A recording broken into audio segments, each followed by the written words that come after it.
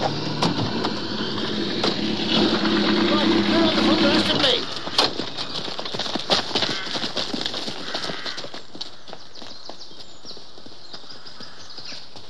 Jackson, you stay here.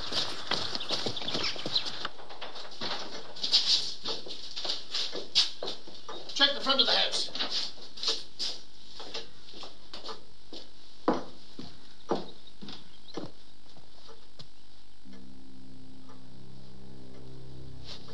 Sarge!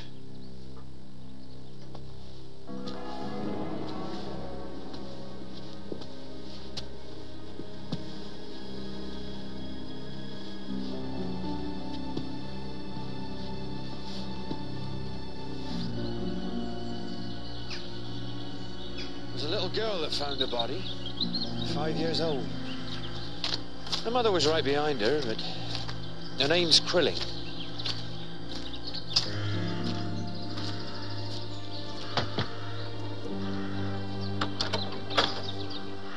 This is Krilling, Detective Constable Peters and Detective Sergeant Wexford, King's Markham CID.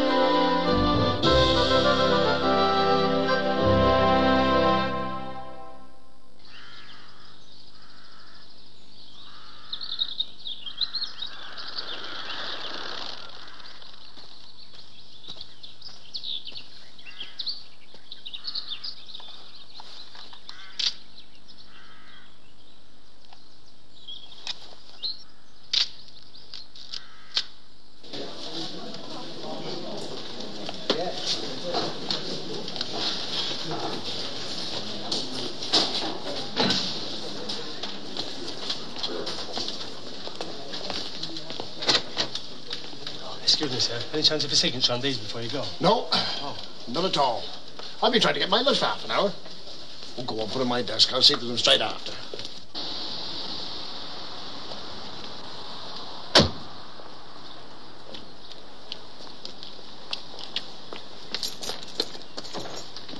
Ah, Reg! Just the man. I'd like you to have a look at that. It's from an old friend of mine. I haven't seen him in years, but we keep in touch. I'd just like you to give him all the help you can. It'll be a little trip down memory lane for you. Well, can't stop. I've got a lunch appointment.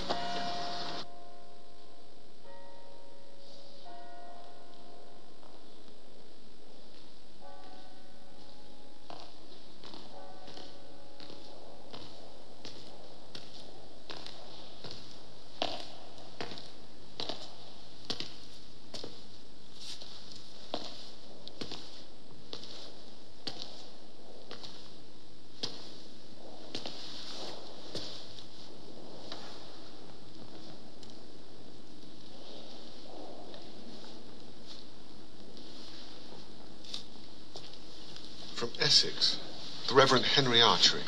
And a very good friend of our Deputy Chief Constable. So somehow or other he's got influence in the Old Pals network. I dislike the clergy in general. And the vicars I've come across in particular have never been vicarious enough for me. They always want you to worship the God in them. Oh, dumplings. Had to order for you. They were closing up. You know me too well. Paint a case that this vicar wants to talk to you about. I'm sure I know the name. Well, you've got a very good memory if you do. Happened 30 years ago. Painter was an odd job man. He took an axe to his employer, a defenseless old woman of 90, battered her to death and then stole £200. It happened in one of those big houses up the Stoughton Road. An ugly, sinister place. That's it. I do know him. We used to cycle out there as kids and dare each other to go into the grounds. So what on earth does a vicar want with a 30-year-old murder case? Oh, amateur crime writer, I imagine. Or his stipend isn't keeping up with inflation. You know, it's surprising how many of these clergy like to dabble on the dark side. Well, the case itself, I mean, it's a big local sensation, but I don't remember it being remarkable in any other way. Well, it was remarkable for me. It was the first murder case I'd handled on my own. And it was remarkable for Herbert Arthur Painter. He was hanged for it.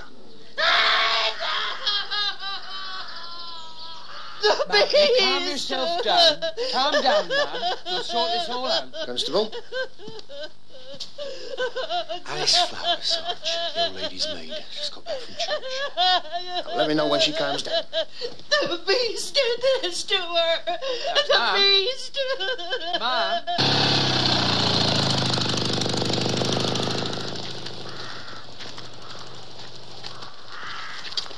That's the shopping block. It had blood all over it. Right. Mark it and keep looking.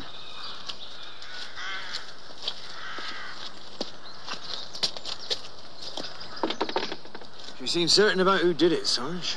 The beast, whoever he is.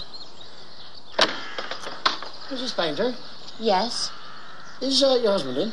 No, he went out. Oh, can we come in? Well, do you have to? I've got a young child asleep. Well, we're investigating the murder of your husband's employer, Mrs. Primero.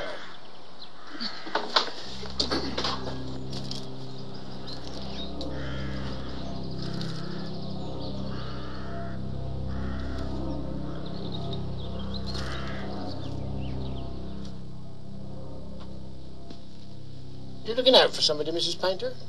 No, I just don't like the thought of the neighbours knowing the police are crawling all over me house.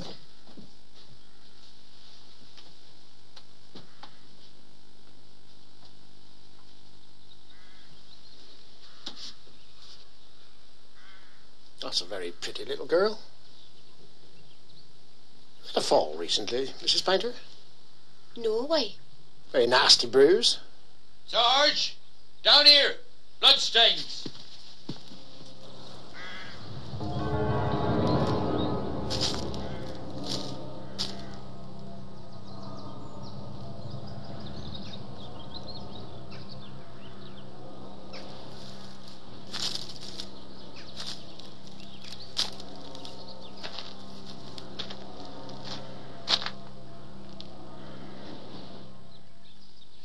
You tell me where these bloodstains come from, Mrs. Painter? What's all this then? Mr. Painter, Yes? Detective Sergeant Wexford. So? We're investigating the murder of Mrs. Primero. Can you tell me what you were doing between the hours of 6 and 7 this evening, sir? Why are you asking me? Sarge. Found this under the mattress. Must be £200 there. Oi! Sir, excuse me, sir. Yes. I'll get to it straight away. Now, look, I'm expecting an emissary from God. Show him in here when he gets here, will you? I'm sorry if I'm a little early, Chief Inspector. Oh, no, not at all, Mr. Archery. I thought the Reverend would be better off in here, sir. Yes, thank you, Sergeant. Well, do take a seat. Thank you. I must say, you're not quite what I expected. I've decided to dispense with the dog collar for a few days. I see. So, what is your interest in the Painter case, Mr. Archery? Chief Inspector, I want you to tell me that somewhere in your mind there is doubt. The faintest doubt of Painter's guilt. Can't be done. Painter did it. He's guilty beyond a shadow of doubt. And you can quote me on that in your book. Book? I'm not writing a book, Chief Inspector. Of course, I don't know any more about this sort of thing than the average layman, but I did manage to obtain a copy of the transcript of the trial, and it does seem to me that there are a good many gaps in the evidence. Why are you interested in defending a man who was hanged 30 years ago, Mr. Archery? My reasons are very personal, Chief Inspector, and I can assure you there's no possibility of my publishing anything you feel you can tell me. No mysteries in this case. No cunning little red herrings. Herbert Painter killed his 90-year-old employer with an axe for £200. He was a brutal, savage moron. And if I may say so, he's a strange character for a parson to champion. 30 years is a long time, Chief Inspector. Perhaps after you've refreshed your memory, we could discuss the matter in more detail. Herbert Arthur Painter, you stand charged in this indictment with capital murder. The particulars being that you, on the 27th day of March 1959, murdered Rose Primero. How say you? Are you guilty or not guilty? Not guilty. I didn't do it, sir.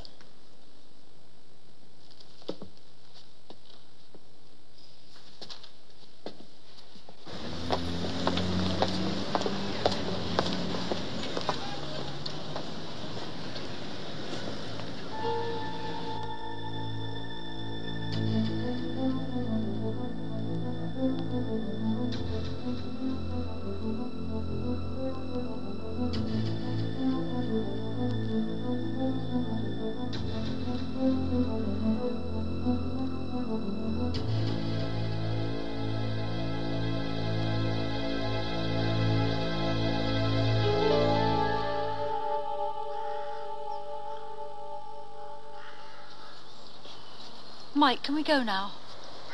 This must be the room. Country walk, you said? Spontaneity, curiosity. Or the devious manipulation of a workaholic, hmm? Come on, have a look.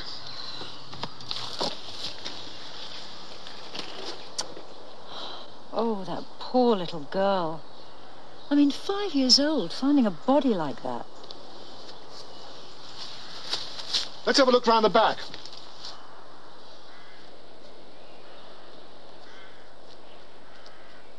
Why is this vicar interested 30 years later? Anti-hanging lobbies, my guess. God knows what he hopes to get out of the Painter case. Well, he certainly won't get any help from you, will he? No, he won't.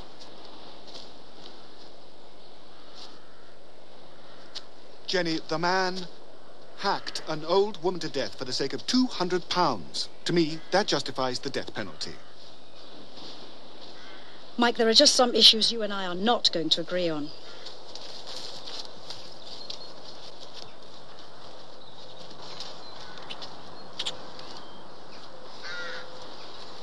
Actually, you're in good company. Reg doesn't agree with me either. Oh. Oh, come on, Mike. I don't like this place. It's just a house? Hmm. Ah! Mike! Mike!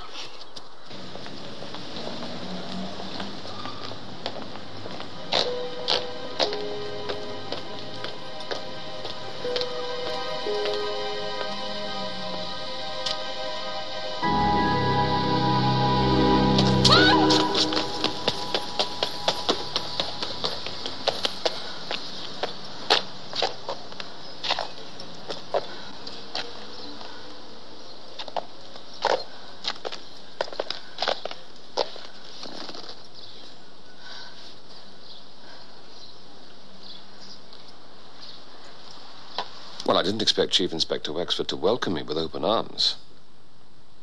Yes. Well, hopefully I can persuade him otherwise. Yes. I was thinking exactly the same thing myself at breakfast. It must be 20 years since we spent the night apart. Well, no, I slept like a log, actually. Where would you like to start, Mr. Archery? Painter admitted that he was on bad terms with his employer, Mrs. Primero, because she refused to give him a rise.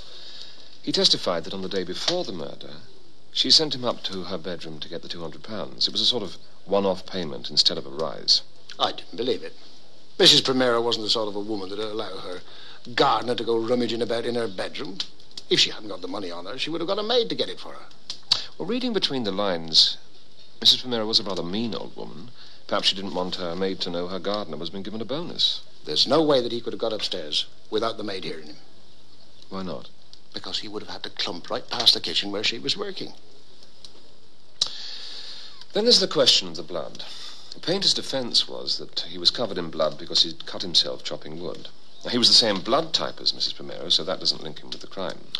Well, methods were not quite as advanced as they are now. But the link for me was the amount of blood. There was just too much blood to come from a cut on the hand. And also there was his raincoat, which was stained with blood and hidden under some bushes. A raincoat that he kept at the old woman's house.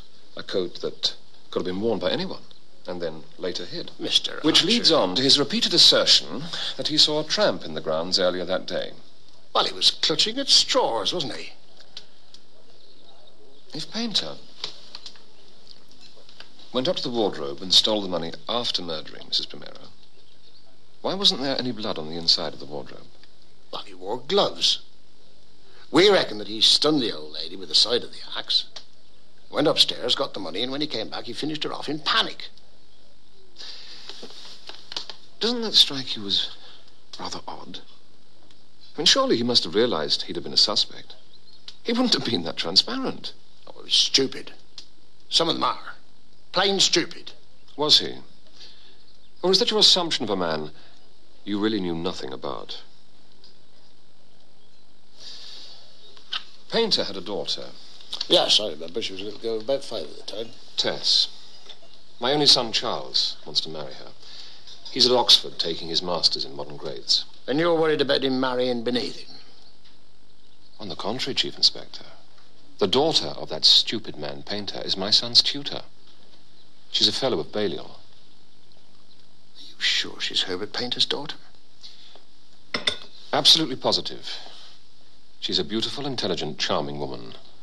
When she told me about her background, she broke down and cried. A woman of her strength and maturity. You see, she knows her father was innocent. Married Irene a couple of years after it all happened, but I brought Tess up as if she were my own.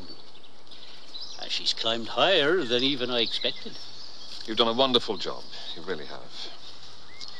Mr. Archery, I know you haven't come down here for a cosy in-laws get-together, but I can't tell you anything that isn't public knowledge.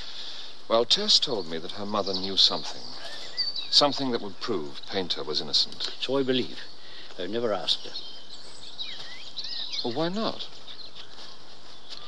The problems you have about stigma and hereditary traits are all a nonsense to me. I believe in taking life as it comes. You see, I don't care whether Painter was guilty or not. But I do. And so does your stepdaughter. I happen to know she's in a great deal of pain, but doesn't know how to tackle her mother about it. You see, there's a shadow hanging over my son's marriage, and it just shouldn't be there. That was Tess just after she was made a fellow of Balliol. Now, which cake would you like, Mr. Archery? This is most kind of you, Mrs. Kershaw. I'd really like to talk to you about... We'll start you off with a Dundee and see how you go from there, shall we? Do sit down. Thank you. Mrs. Kershaw, this is so difficult. And the last thing I want to do is to cause you any distress. But Tess told me that you knew something that could clear her father's name. I know it's something you've never felt able to tell her, and of course it's highly presumptuous of me to ask, but I really need to know. Sugar? No, thank you. I never talk of him, Mr. Archery. I prefer to let the past be the past. This is so painful. I promise you, if we can discuss it once, I'll never bring the subject up again. I've been over to King's Markham. Oh, I suppose it's been built up and spoilt since I was there. Such a long time ago. Please, tell me about Tess's father. He was no murderer. You'll have to take my word for it. He was a good, kind man who'd never have harmed a fly. But how do you know? How can you know? Did you hear something? See something? Now look what I've done. I'm very keen on a white wedding. Get your wife to back me up, would you? Mr. Archery, what's past is past.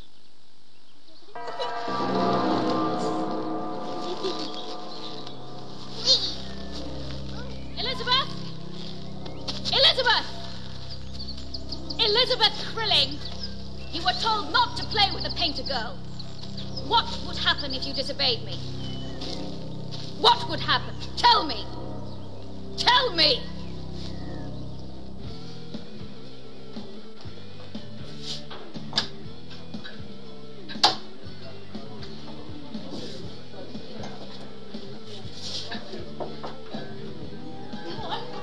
Run to Granny Rose!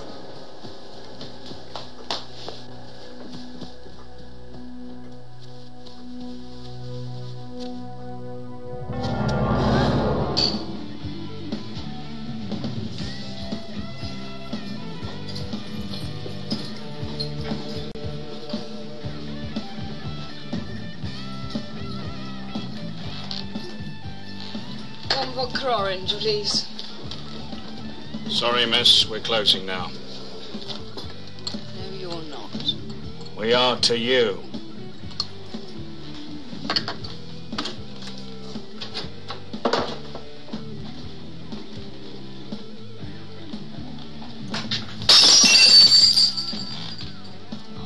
Get you a taxi home.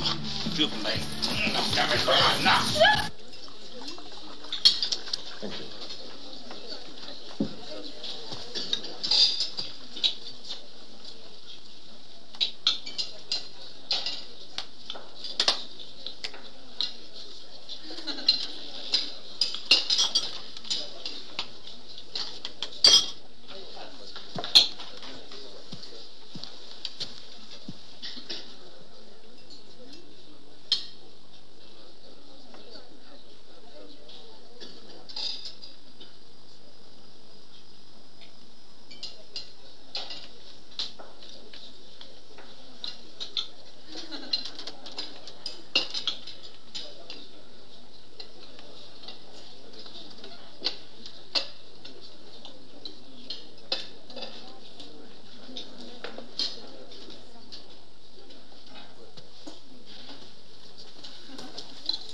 You look as if you need an ashtray. Thank you. Perhaps we could swap. You don't seem to have a flower. Thank you.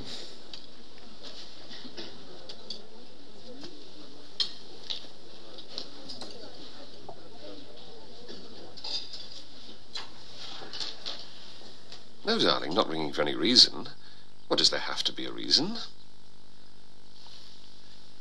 Tell me some parish gossip. Well, something must have happened. Well, tell Charles he'll have to wait. Look, I'm doing everything I can.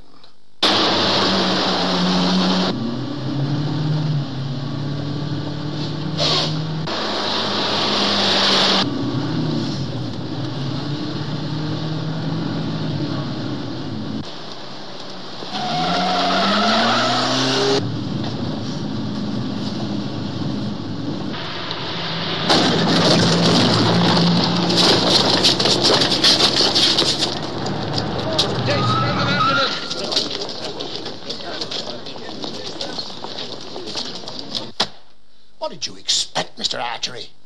Concrete evidence that had been overlooked, an alibi that only his wife could prove. Nevertheless, I would still like to talk to the other people involved. Alice the maid, the woman whose daughter found the body, and Mr. Primera's grandchildren. I believe they all inherited a substantial amount of money.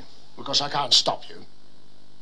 But I don't have to tell you that to be very careful before you make a lot of unfounded accusations. Chief Inspector, I don't want to find someone else guilty.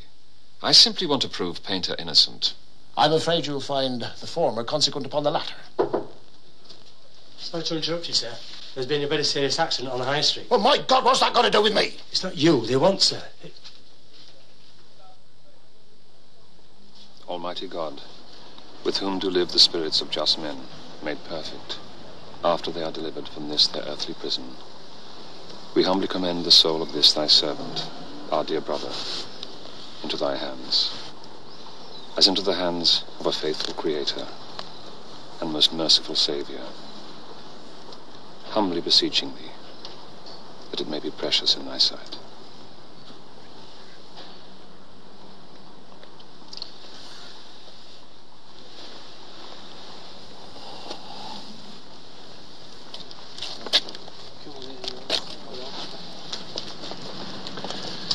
I'm sorry, sir, but he was calling for a priest. Wrong denomination, I know, but I knew that you were nearby. Thank you. I've seen death before, of course, but in the young it's always more tragic. Yes, it's a harsh thing to witness. I still remember my first time. Soon after I came back here. Young man about the same age as this one. Not so quiet. He was screaming about a girl and a child.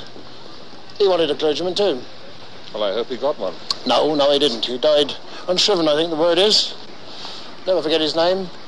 Grace. John Grace. God moves in a mysterious way. He's wonders to perform. Yes, he does. All right, take it to the station. You said you wanted to question Mrs. Crilling, whose daughter found the body? If that's possible, yes. Well, that's the daughter in the back of the car there. I'm about to charge her with manslaughter.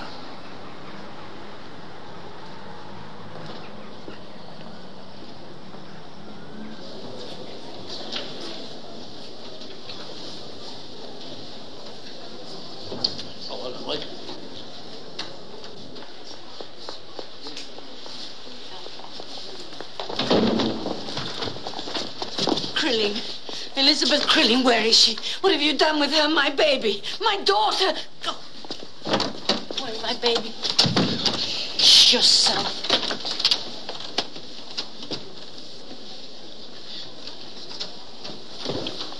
For God's sake. Didn't she try to kiss you once when you were taking her to the funny farm at Stourton? Yes, she insisted we were going on our honeymoon. Actually, it's something I'd rather forget.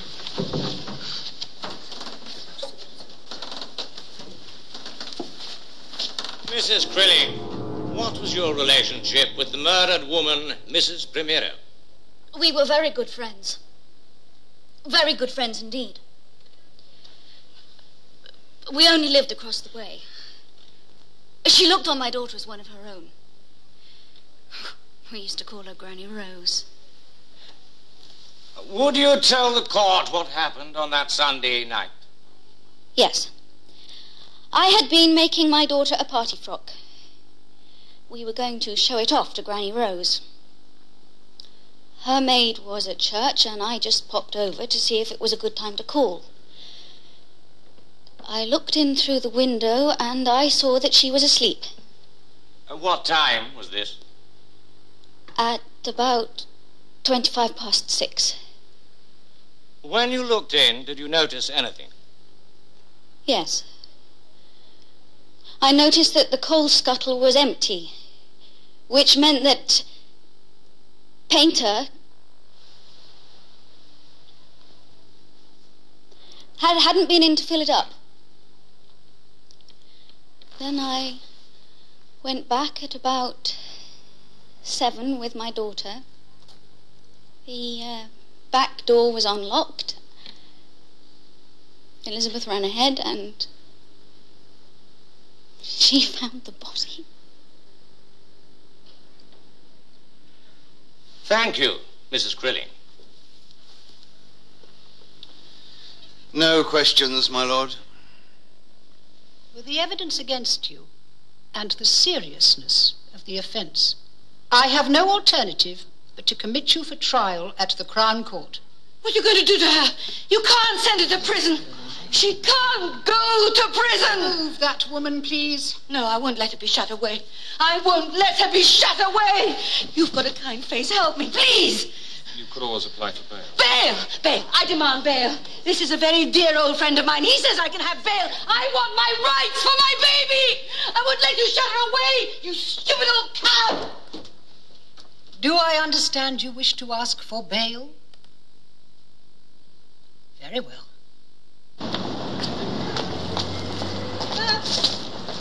Oh, thank you. To my dear friend from Mrs. Crilling.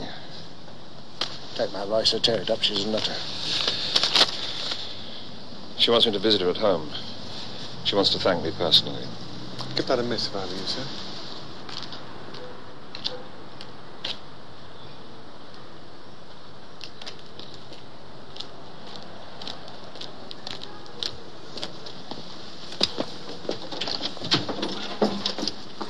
What do you want?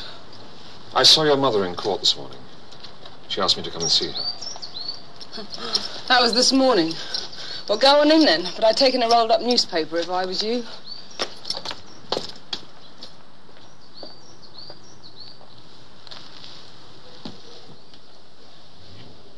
Mrs. Crilling?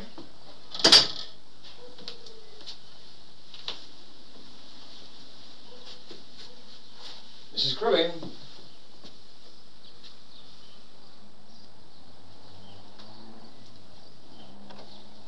Mrs. Crilling? Mrs. Crilling? You hadn't forgotten I was coming. Who are you? We met this morning in court.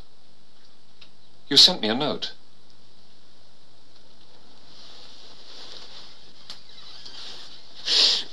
Oh!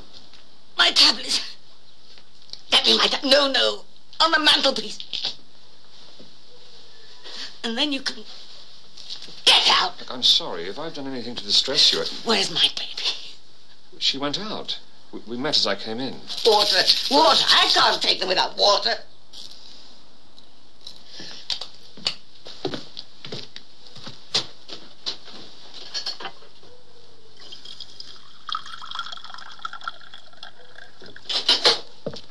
I know who you are. You want to take my baby away. I saw you with them. I saw you coming out of the court with them. No, Mrs. Crilling, you're confused. I'm the one who helped you. I can't let them get her in there. In prison. They'll find it out in there. Find out what? They'll find it all out. But I'll kill her first. Do you hear me? I'll kill her first.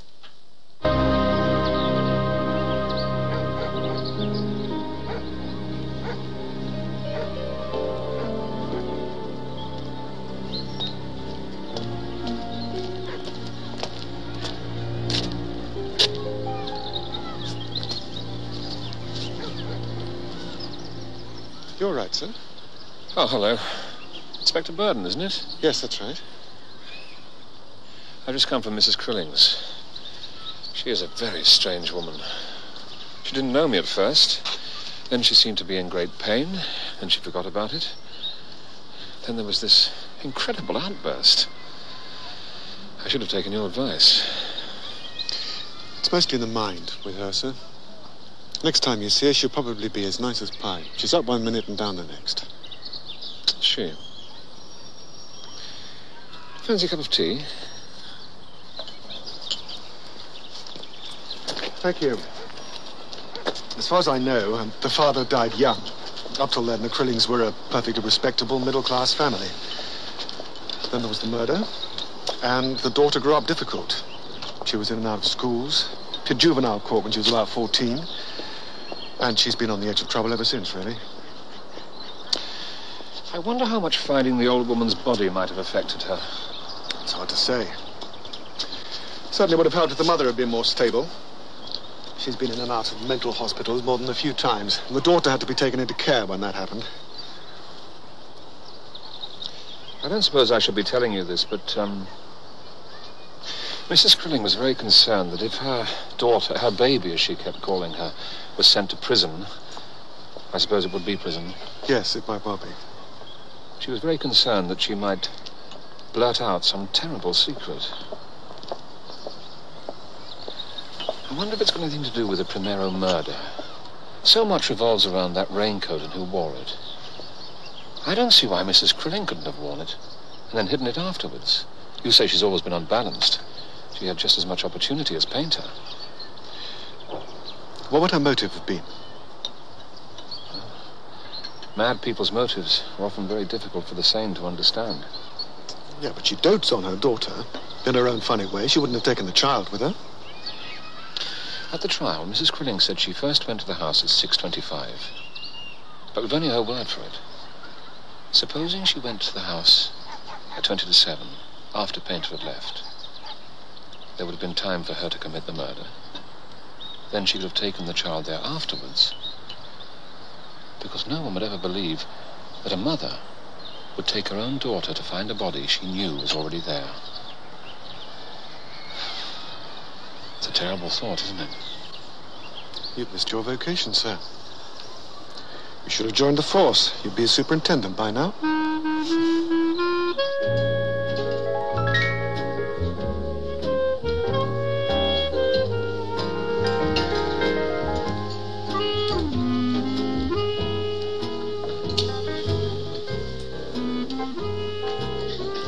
Excuse me.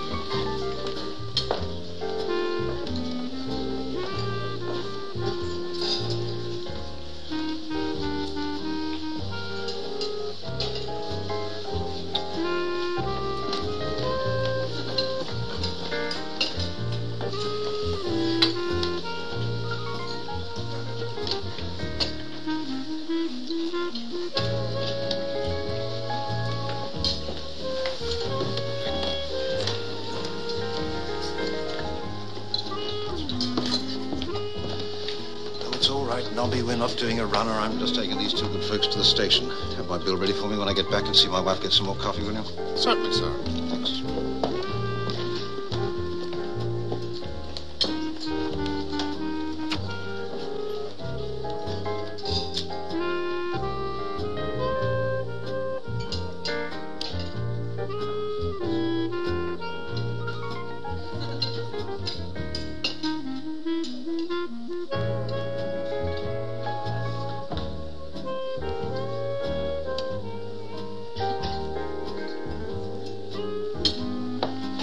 Thank you, sir. We're now moving the tables to the dancing. Thank you. Thank you very much.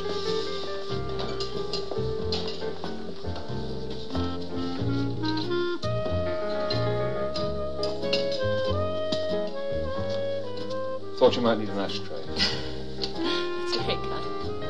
Would you like to join us? Thank you. Are you staying here long? Just for a few days. I only asked because we come here quite often, and I hadn't seen you here before today. I didn't know tonight was dance night. They have them once a month. We always come. It's me. I love to dance.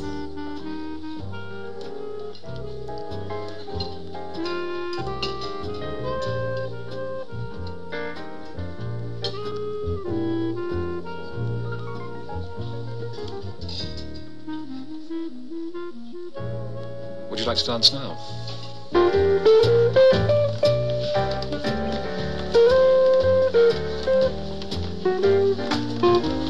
What is it? I just keep feeling I've seen you somewhere before.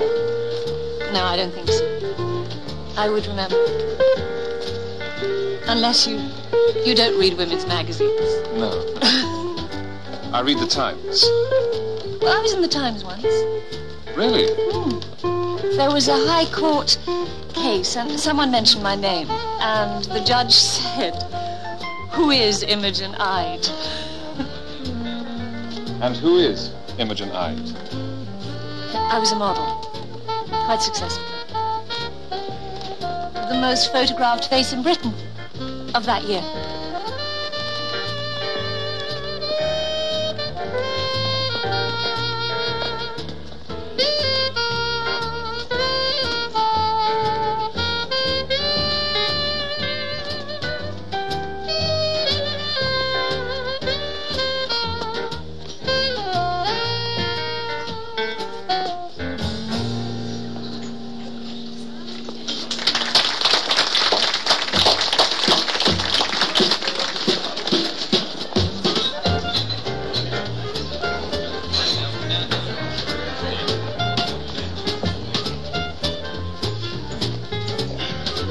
Man with Imogen Ide.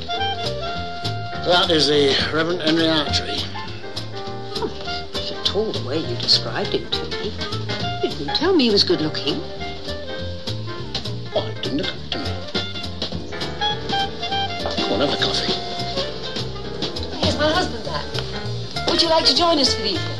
If you've nothing better to do. No, thank you. Can I get you a drink? Thank you. I must make a phone call, if you'll excuse me. Good night. Good night.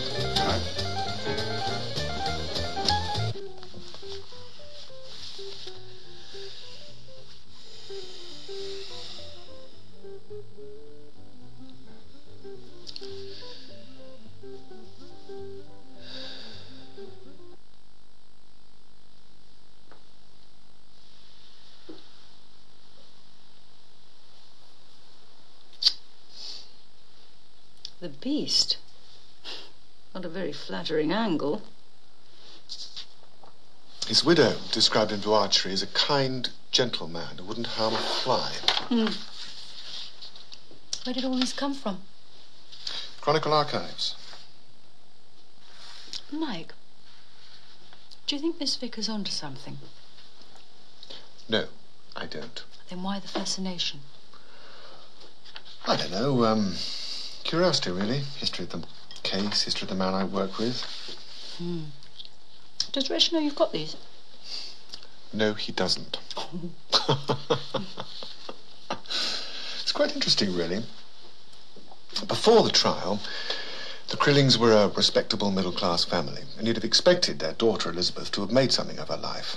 Whereas the Painters were poor, working class, and the daughter had to grow up with the stigma of having a murderer as a father. Yet she's the one who's achieved everything.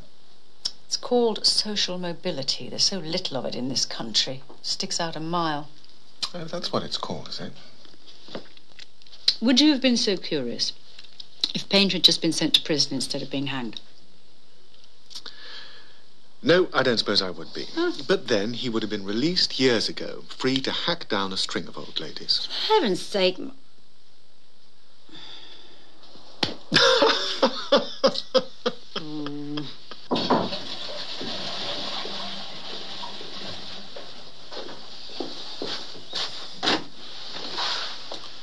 Tess. I'm sorry to surprise you like this. Oh, come in, come in.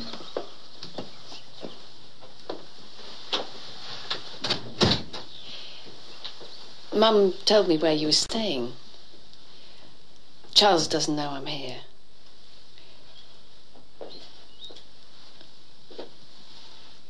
I just didn't want you to hear over the phone. I've called the wedding off.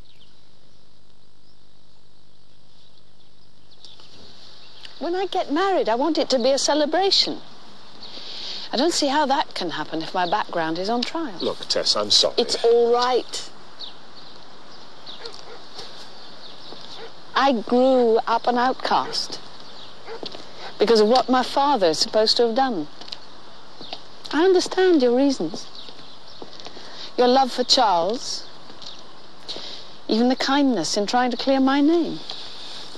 Look, I haven't come up with anything concrete as yet. I just don't think it's as open and shut as they say. My mother has told me that despite what everyone thinks and says, that my father was a gentle, kind, loving man. Now, that's good enough for me. I have to believe it. I understand if it's not good enough for you. Have you spoken to Charles about this? I've talked to Charles about the wedding. He won't accept it.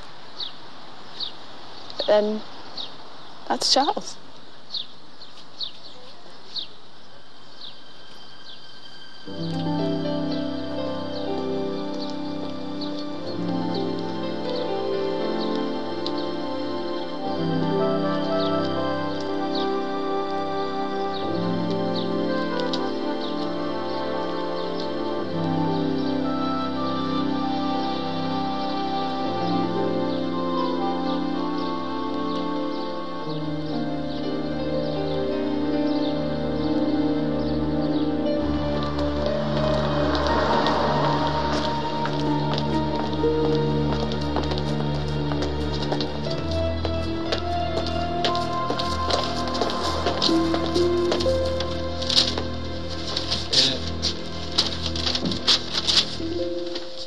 Yes.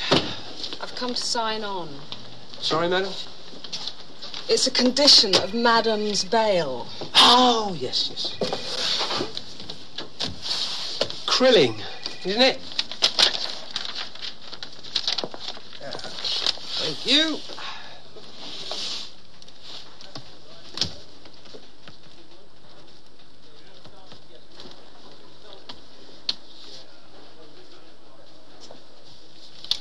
Thank you, miss. See you again tomorrow.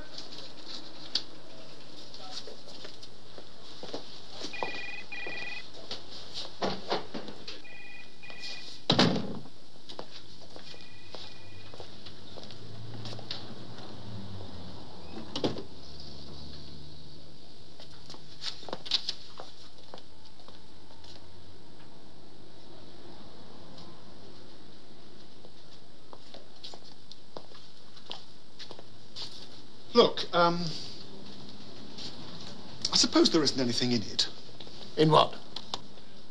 That Liz Crilling has some deep secret that her mother doesn't want let out under third degree? There's just something about them. They make me feel uneasy.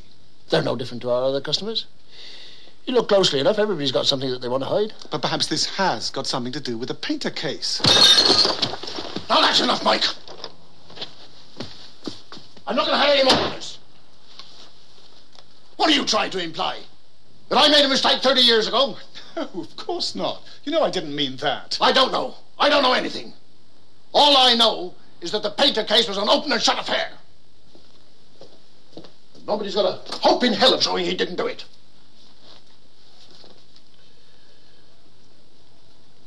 Why don't you get your friend Archery to prize it out of the daughter? He's a fast worker, that one. Is he? What makes you say that? Never mind. Well, I've got work to do, even if you haven't.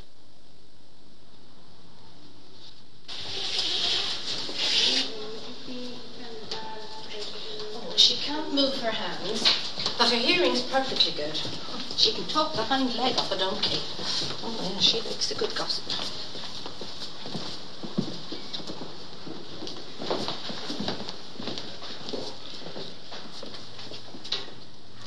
You like a good gossip, don't you, Alice? Visitor for you, the Reverend Archery.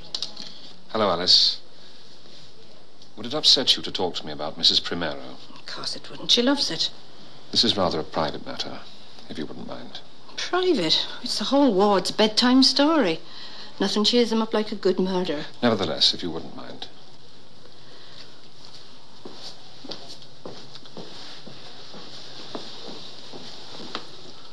What exactly did you want to know, sir? I realize it's a long time ago, but anything you feel you can tell me about Mrs. Primero, her grandchildren, Mrs. Crilling, and, of course, Painter. I was scared of him, but I never let him know it. It was me that nicknamed him the Beast. Chief Inspector. I'm sorry, Mr. Archery. You'll have to wait. I'm on a call. I won't detain you. I wanted to let you know I've just had a very interesting conversation with the maid, Alice Flower. Mr. Archery, I don't know how to put this politely, so I shan't bother. But I'm fed up to the back teeth with your ridiculous inquiries. I'm sorry about that, but you'll have to listen to me now. Alice Flower has given me information that may well prove Herbert Painter was innocent.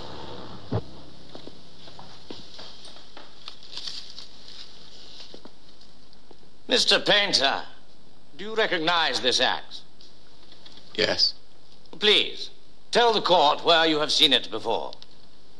In the place where I used to work. I used it for chopping up wood. Yes, did you also use it to attack Mrs. Primero on that Sunday evening? No.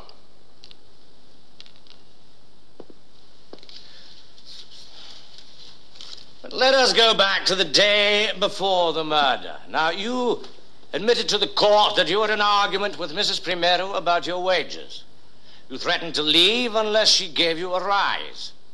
You then told the court that she instructed you to get £200 from her bedroom, but not to tell the maid, because she would want a raise as well. That's right. That's exactly what happened. Would you tell the court what you were wearing on your feet at the time? Carpet slippers, perhaps? No. Shoes. In fact, your shoes were rather large, heavy workman's boots, were they not? Yes. And to get to Mrs. Primero's bedroom, you would have had to walk past the kitchen, go up the stairs next to the kitchen, and then walk along a bare wooden corridor directly above the kitchen. Yes. But the maid, Alice Flower, who was in the kitchen at the time, and whom we have established as having had excellent hearing, didn't hear your great workman's boots clumping along, up and over her. Well, she should have heard me, because that's exactly what happened. All she heard, Mr. Painter, was you and Mrs. Primero arguing. Your story is a tissue of lies, isn't it? No! It damn well isn't! No, sir. It isn't.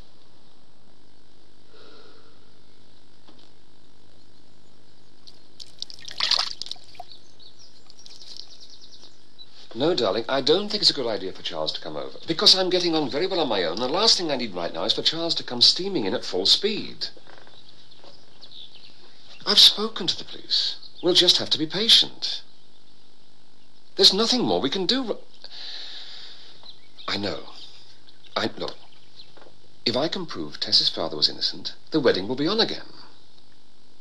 Look, I really feel I'm getting somewhere. The maid's story is the first real breakthrough. Alice Flower. Well, tell Charles he'll just have to be patient. Do you think he's uncovered something? I doubt it. Since I've said I'll give him every assistance, I'll go and see the maid. You don't have any nagging doubts about it, do you? That painter being hanged? No, you know my views about that. And as for his guilt, I've got no doubt whatever. This damned turbulent priest stirring up the past makes you relive it whether you want to or not.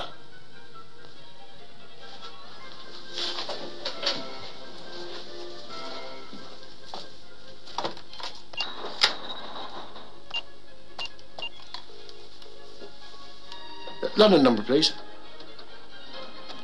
The Ministry of Defence.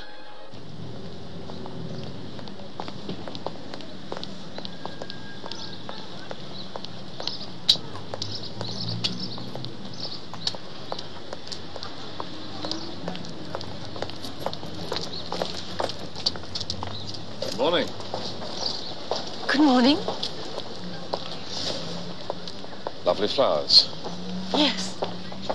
Would you mind opening the car door for me, please? Of course. I'm taking them down to Forby Cemetery. My husband's family has a vault down there. Very feudal. There's a lovely church there. Have you seen much of the countryside around here yet? Very little, I'm afraid. I'm fascinated by fonts and clerestories. It's my thing. I don't suppose that interests you at all. Quite the contrary, actually. I'll take a ride there this afternoon, if you think it's worth seeing. I'm going right now. Why don't I give you a lift? Well, thank you. I'd like that.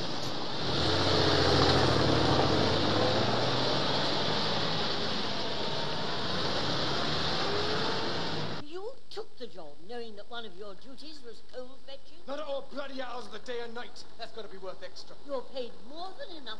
I've got a wife and child. Who are well taken care of. It's money that feeds them.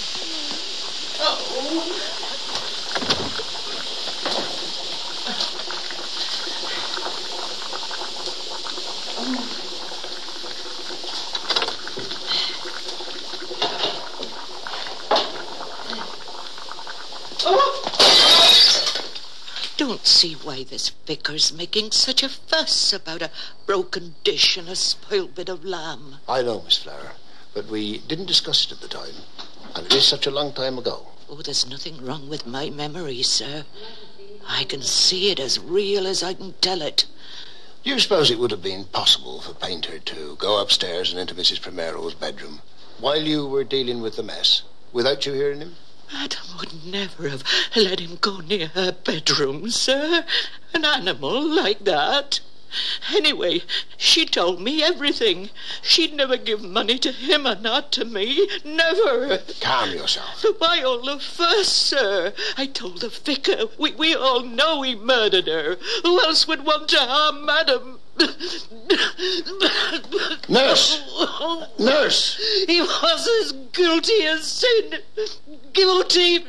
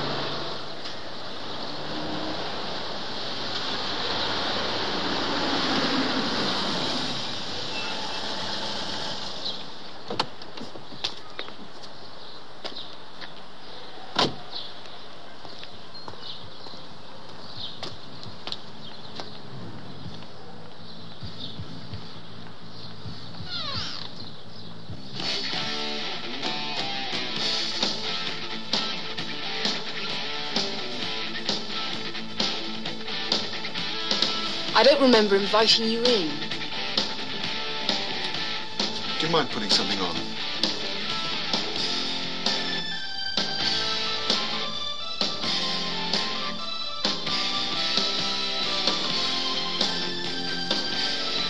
Here. Where's your mother? I've no idea. Gone out. I'm not her keeper. Am I my mother's keeper? That's good, don't you think? Which reminds me, what's that clergyman doing here? Looking for a job? I phoned my firm yesterday when I got back from that bloody court, and they gave me the push. Got you lot to thank for that. What's on offer? What exactly are you here for? Are you lonely, Inspector? Got a light? No, I haven't.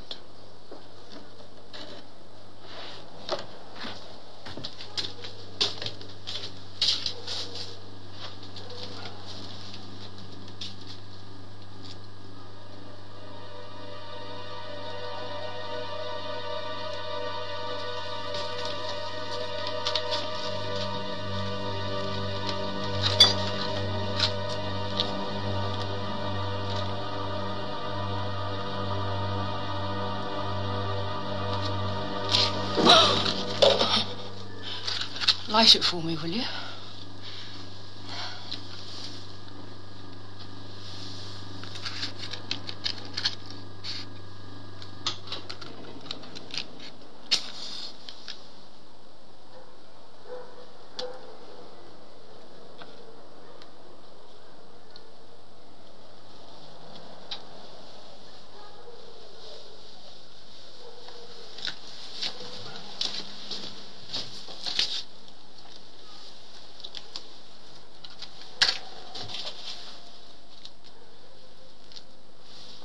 Been ill, have you?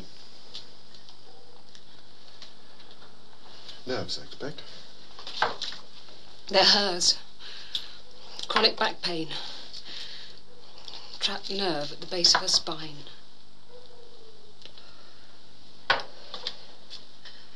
She won't have an operation. She just doses herself up all the time. She gets all sorts of junk.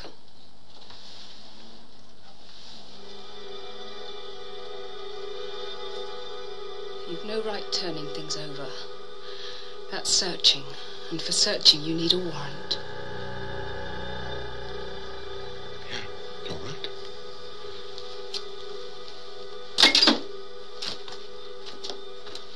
You never answered me about the clergyman. He's here because he knows Painter's daughter. Painter that killed the old woman? But that was years ago. I used to go over to the coach house to play with her. My mother never knew. She said Tess wasn't my class. I could never understand that. I thought, how can she have a class if she doesn't go to school? Mother was always with the old woman. Yak, yak, yak. There was nothing to do. No one to play with except Tessie.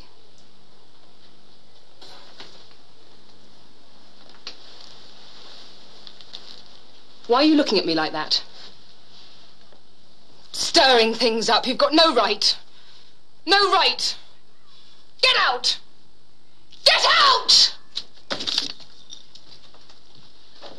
Just call me if there's anything you want to talk to me about. Anything at all.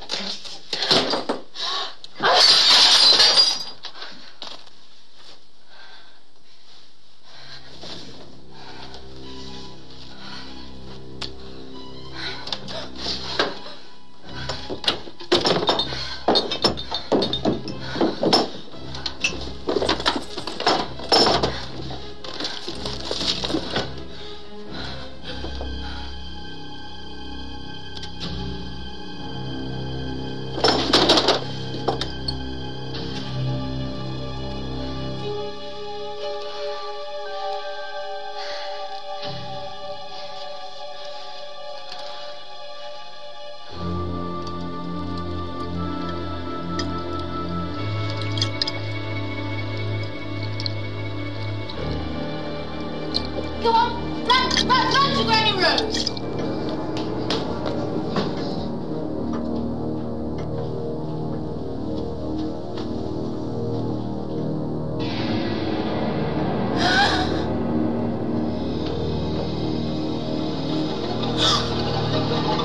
Oh my God! Don't look! Don't look!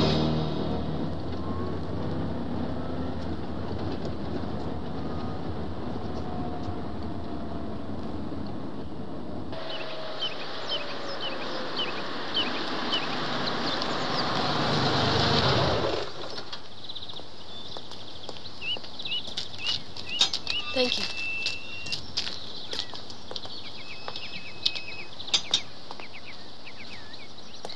This way. Oh.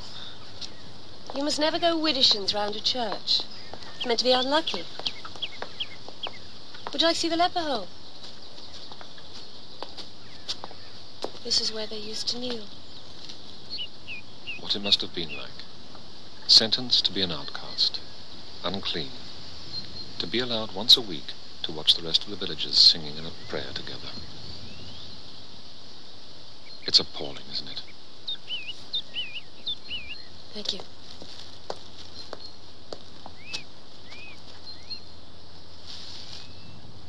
I'm going to put these on the grave now. So, why don't you have a little walk around? I won't be long.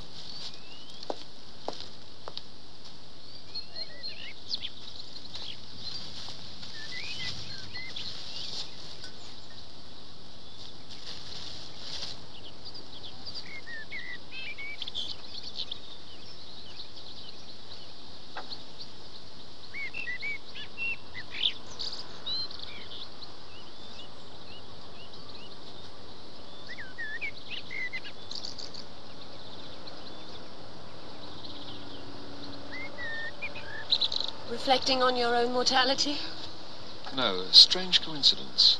Someone was telling me the other day about this young man's death. He was killed in a car accident. He was a poet, apparently. Go, shepherd, to your rest. Your tale is told. The Lamb of God takes shepherds to his fold.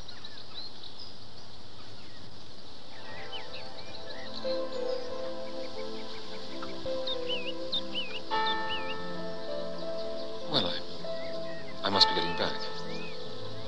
I promised to phone my son. I'll drive you back.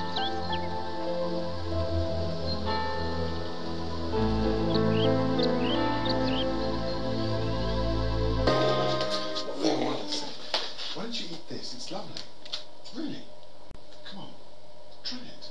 Wow, Gavin. Before we do anything. Oh. Oh, God, you're worse.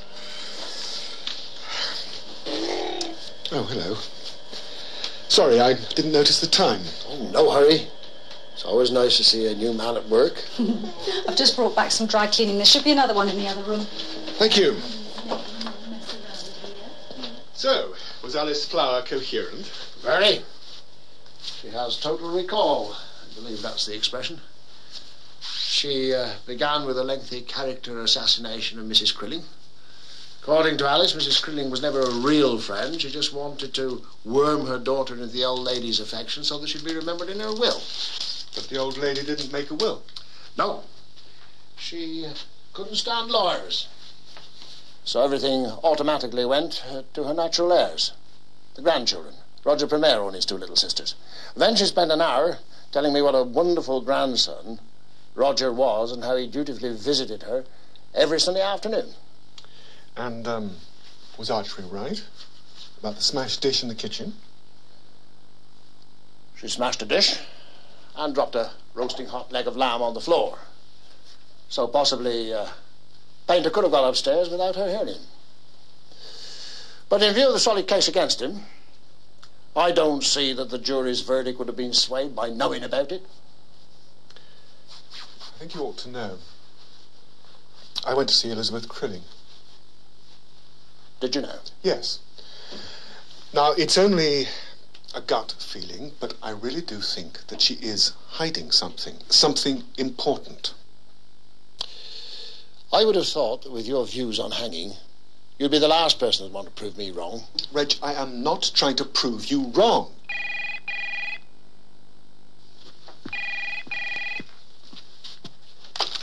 Hello?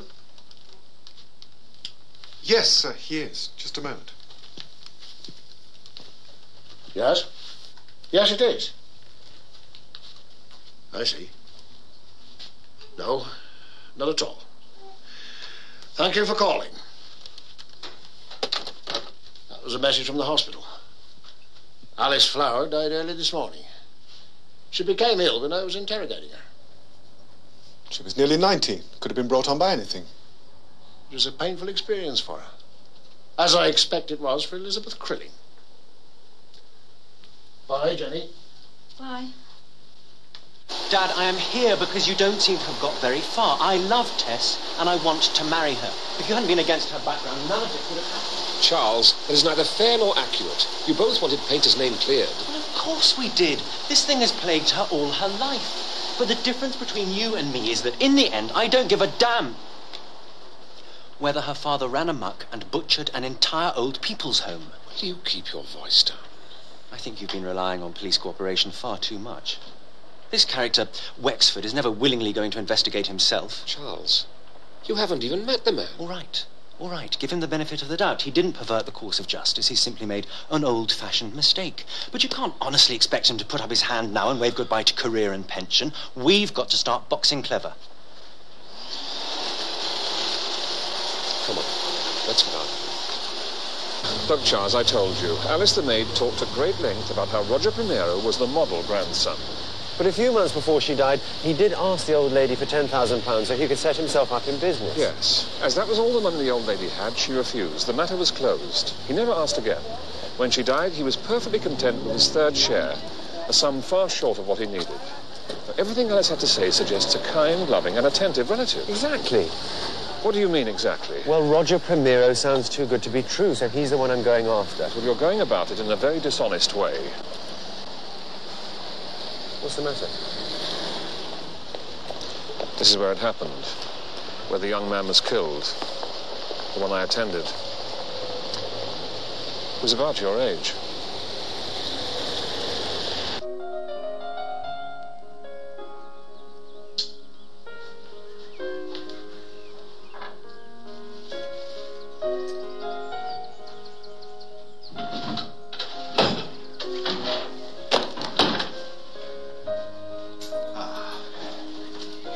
Where are you going? Don't you remember? I told you. I'm going to exercise the pack this afternoon. Oh, yeah. I forgot.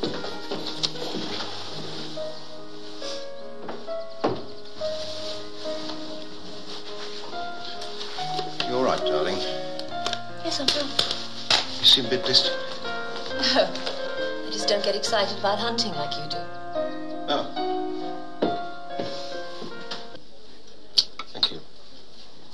Look, I'll need to borrow your blazer. It'll give me a little more respectability. I'm not convinced.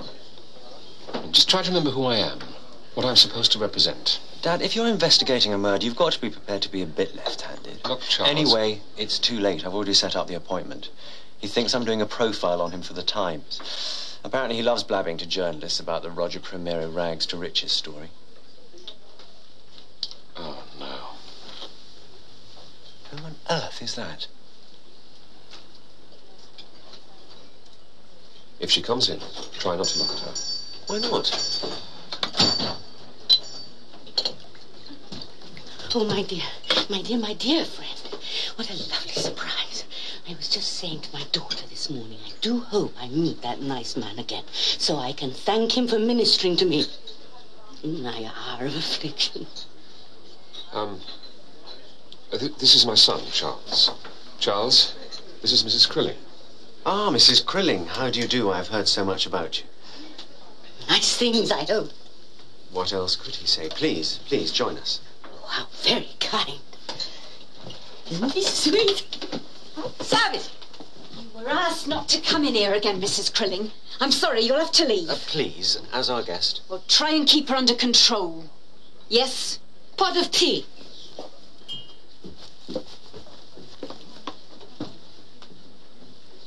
My baby is in so much trouble. Who's to help us?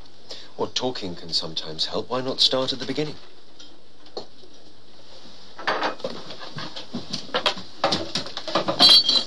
Oh, my dear boy. You see, it could have been. It should have been so different for her. Really? Yes, really. I had a dear old friend, you see, who simply doted on my baby. She was rolling money, kept servants, all that kind of thing. And she was always going on about what she'd do for my baby. I passed it over, of course, having an absolute revulsion about stepping into dead men's shoes. White sugar, please. Can't stand that Demerara muck. Silly bitch. Oh, dear, where was I? You were talking about stepping into dead men's shoes. You're not the mercenary type. Exactly. Still, you've got to look after your own. I didn't press it.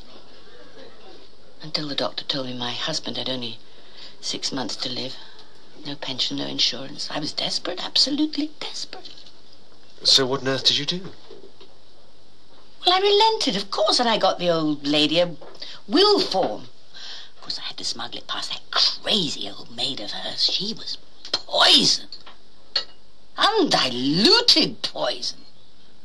And it took me months to get the old lady to keep her promise and sign a damn will. A will? But she didn't have a will. Yes, she did. Let me tell this. It's my story. Go on, Mrs. Crilling. A week before she died, her maid got ill.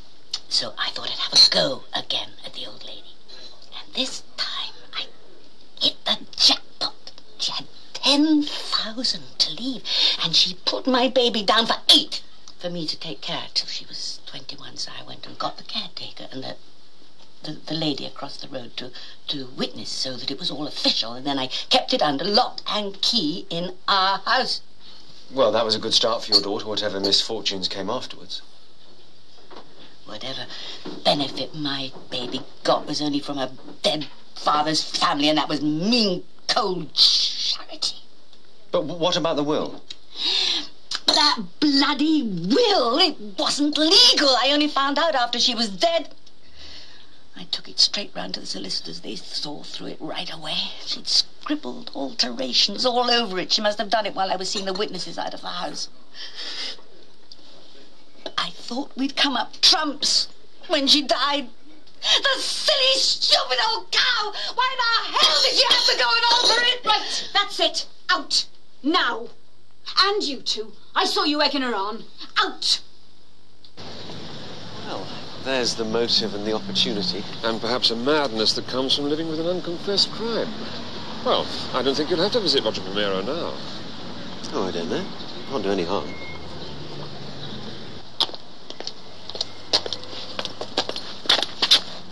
Hello? Goodbye.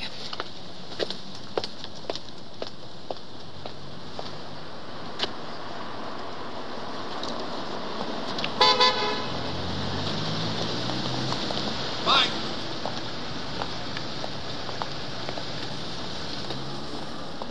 We need to talk. Get in. Drive around the corner and then get me a newspaper.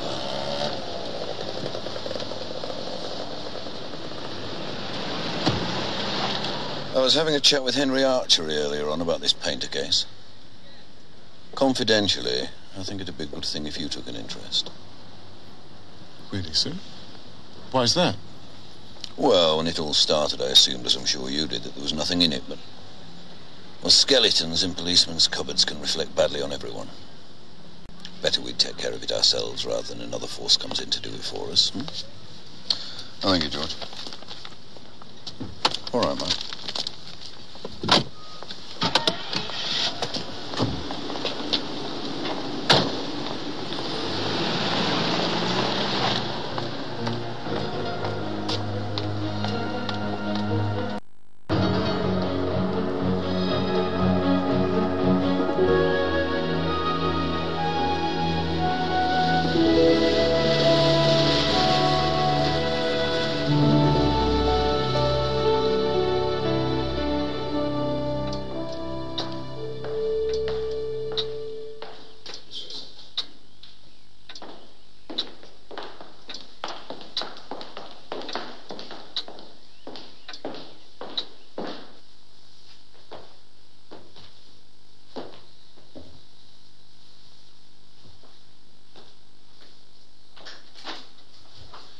Sorry to keep you waiting. Been exercising a new horse. Charles Bowman. Roger Primero. Interesting. So when Mrs. Primero was murdered, that Crilling woman still thought that the will was valid? Yes. Now, surely you have to consider her a prime suspect. Well, we can't do anything. You realise that, sir. I want you to tell me if I have sufficient grounds to write to the Home Secretary. You don't even have any circumstantial evidence. I would advise against it. I think I shall write just the same. Well, you must do as you please, sir. Have you heard about Alice Flower? No. Passed away yesterday. A happy release, I dare say. Mrs. Primero's grandson was with her at the end. Yes. I believe he's been very kind to her. I hope you find the rest of your stay pleasant, sir. Have you, had a chance to see any of the country round here, sir? Yes, I went to Forby yesterday. I was in the churchyard. I happened to notice the grave of the boy the Chief Inspector mentioned the other day. Ah, John Grace, the poet. Yes, they're very proud of him in Forby. His picture was all over the town. He also wrote plays, it seems. Some people even regard him as a sort of religious mystic. My son knows his work. Does he now?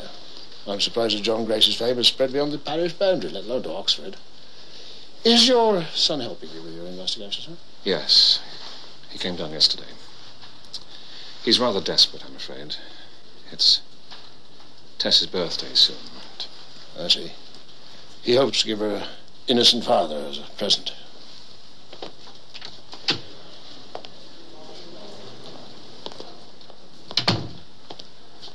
Of course, the murder was all my fault, really. If only I hadn't left my grandmother so early that Sunday evening. I had to meet a couple of chaps in a pub over at Sewingbury. Thing was, they were waiting in another pub. I hung around for about an hour. Then I went home. How many times I've relived that evening. And that was when you were a solicitor's clerk, around about the time you started your first business? Yes, it's terrible, but the thing is, it was the making of me. I needed 10,000 at the time, and suddenly I had it. Week it was Mrs. Crilling, now it's Roger Primero. We're not professional detectives, Charles. I think we should go a little carefully, that's all. Alice Flower died. Oh, I know all about that. Primero was full of it. He's the one arranging the funeral. The kind man taking care of everything. Made it very easy to talk about the murder, actually. I didn't think you would be so callous, Charles. Well, I think he's a crook. Anyone with that much money and power. What's so sad is the way he obviously needs to flaunt it. The house, the horses, the butler. Oh, and I had the expensive-looking wife paraded in front of me as well. You know, I'm not so sure we're doing the right thing here. I mean, they all close ranks when something like this happens. It's instinctive. I do realize this could put you in a very difficult position. But with your boss being so hostile, we don't see who else we can turn to. You do see the point, don't you? Both Alice Flower and Mrs. Crilling said that Mrs. Primero had just 10,000 to leave. But apparently Roger Primero didn't get only a third of that. He got the whole 10,000, the exact amount he needed to set himself up in business. There we are. Please help yourselves to sugar and milk. Thanks. No, there wasn't a will. We've already checked that. So the 10,000 should have been split 3 ways between him and his sisters. That's, what, 3,000 odd each. But Primero got the lot. We wondered if you could help us track down the sisters. There's not an awful lot to go on. One of them could still be unmarried and living in London. Yes, as you say, not a lot to go on. Well, you see, his alibi is just so weak.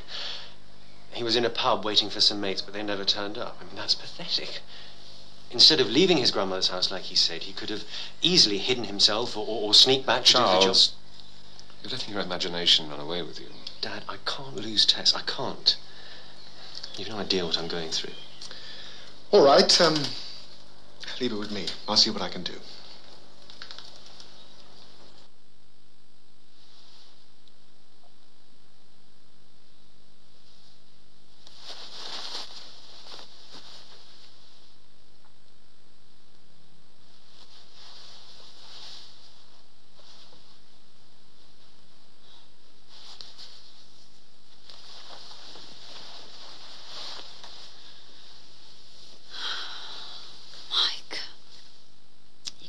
keep turning it over and over and over.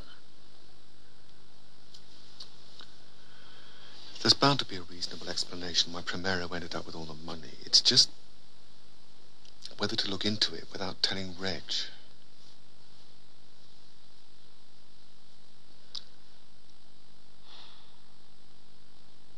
Well, I suppose you could argue that you knew he was fed up with it all. You just didn't want to bother him anymore.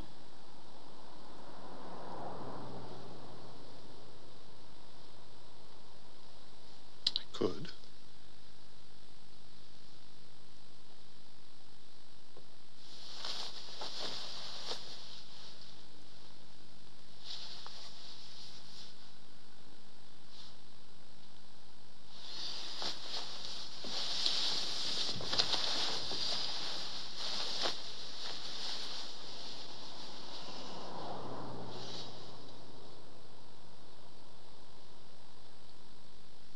If you were Reg Wexford, would you believe me?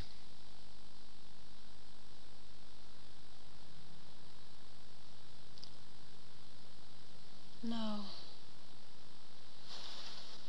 Me neither. Guilty or not guilty? Guilty of capital murder. Is that the verdict of you all? It is.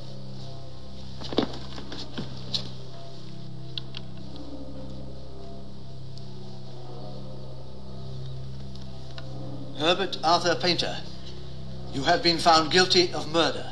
A murder most foul, callous, and brutal. There is no place for your kind in a decent, lawful society. You shall be taken from here to a place of execution, and you shall be hanged by the neck until you are dead. No, as God's my witness. May the Lord have mercy on I'm you. innocent. I didn't do it. Oh, man. I'm innocent, I tell you, I didn't do it. I didn't do it! I'm innocent, I tell you!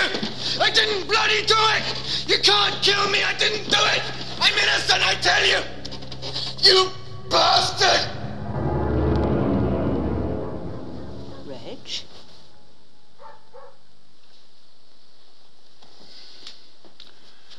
How would you like to go to the Isle of Wight for a couple of days? That would be lovely. Go tomorrow. Bit of breakfast. Get away from it all. Wonderful.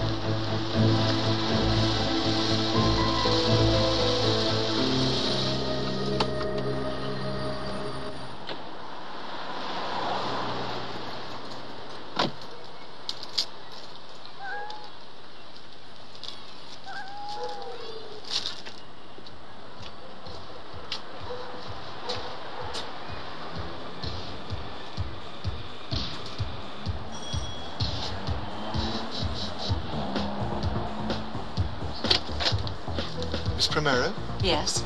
Inspector Burton. We spoke on the phone. Ah, yes. How did you find me? In the phone book. There aren't many Primeros, even in London.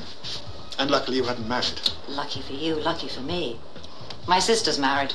She's in there, escaping from husband and kids. She only lives across the way.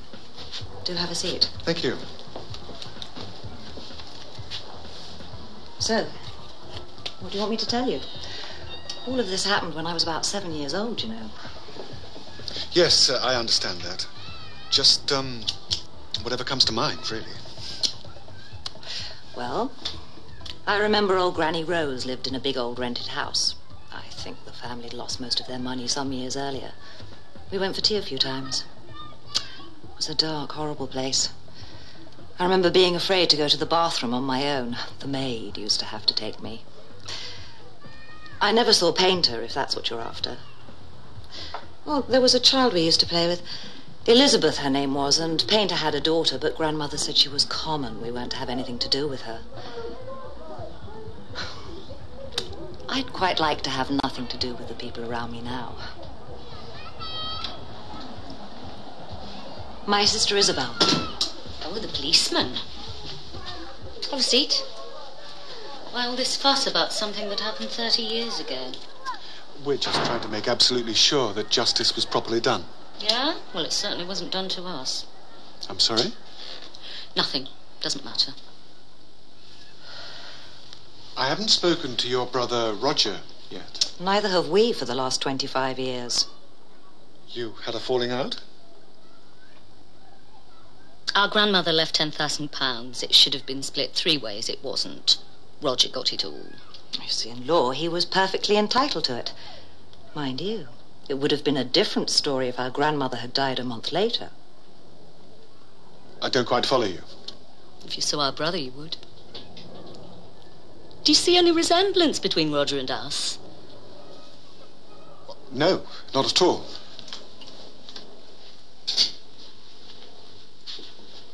We're not alike either, are we? That's because we're not sisters. Roger isn't our brother. Roger is our mother's son, and Mrs. Primero is his grandmother, his father's mother. Our mother couldn't have any more children. She waited 11 years after she had Roger, then she adopted me. A year later, she adopted Isabel as well. But, you were legally adopted? Didn't make any difference. Granny Primero didn't make a will. You see, before 1959, adopted children couldn't inherit unless the dead person had made a will. A month after dear old Granny died, the law changed. Just our rotten luck. If she'd have lasted another 4 weeks, everything would have been different. Our mother was at him for years to give her something. He made vague promises. Oh, yes, but smart, sharp, greedy Roger kept the lot. Would you like some coffee, Inspector? Yes, thank you.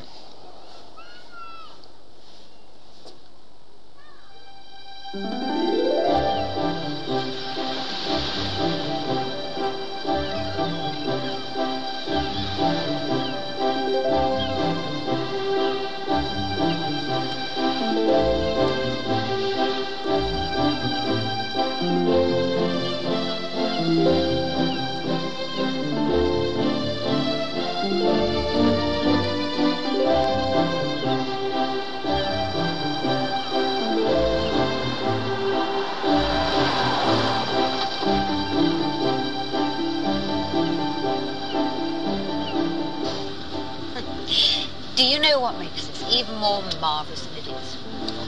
We're playing hockey. Nobody knows where we are or what we're doing. And there will be no midnight calls about some grisly murder. Nothing like a surprise to keep a marriage fresh.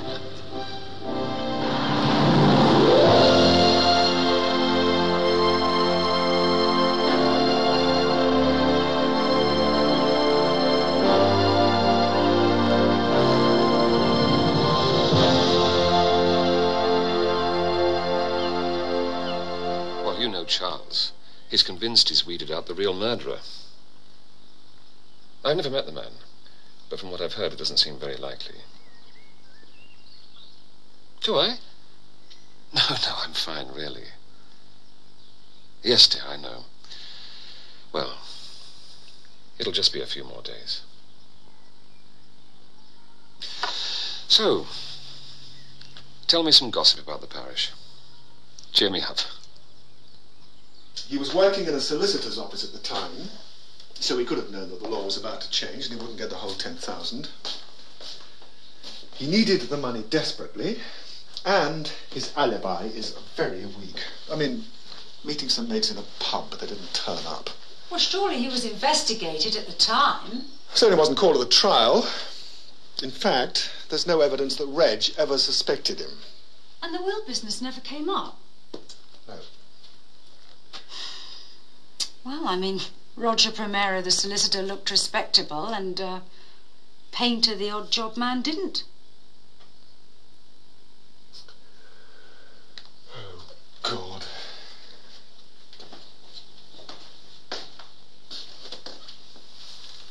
Anything but this. Mike. No one is infallible, including Reg Wexford.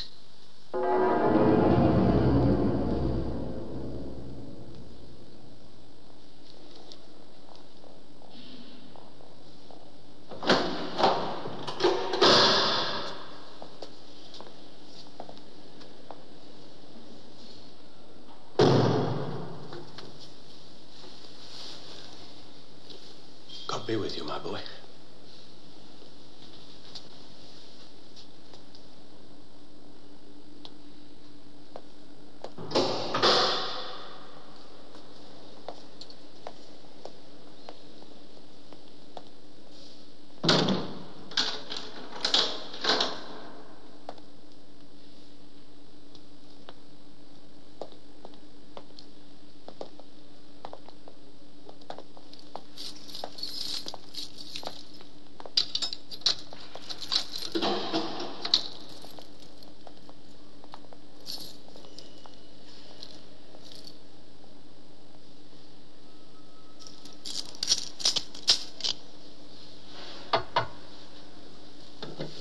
Will it hurt? Not at all, lad.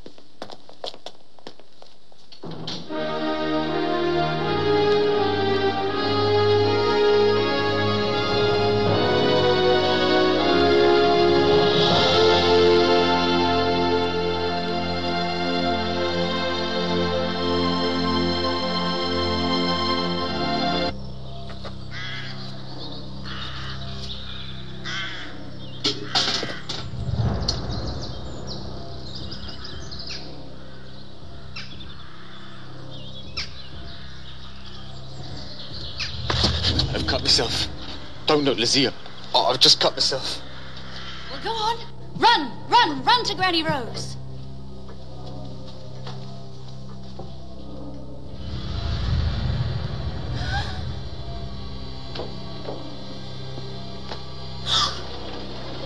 Oh, my God. Don't look, don't look. This is very kind of you. You'd have been waiting at that bus stop some time.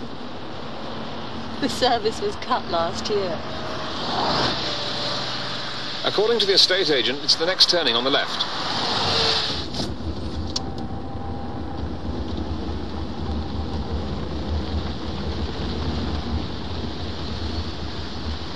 Are you sure this is the house you want to see? I'm positive. I can't believe you're interested in buying this place. Well, it's more curiosity, really. I see.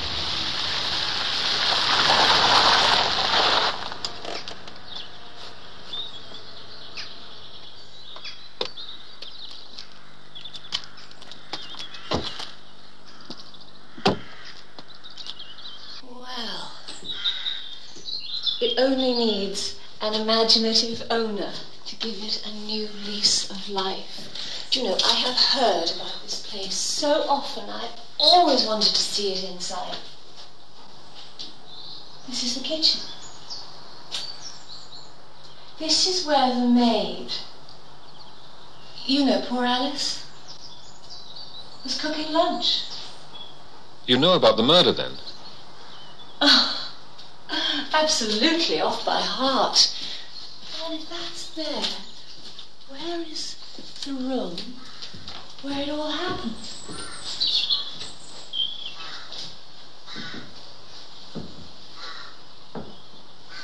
This must be it.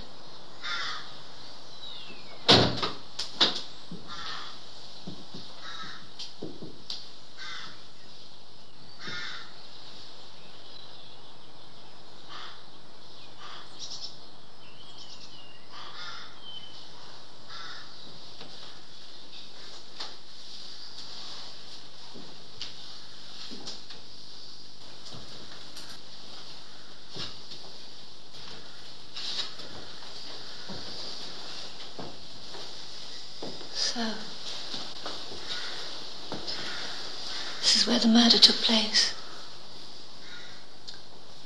Are you an armchair detective? Just curious.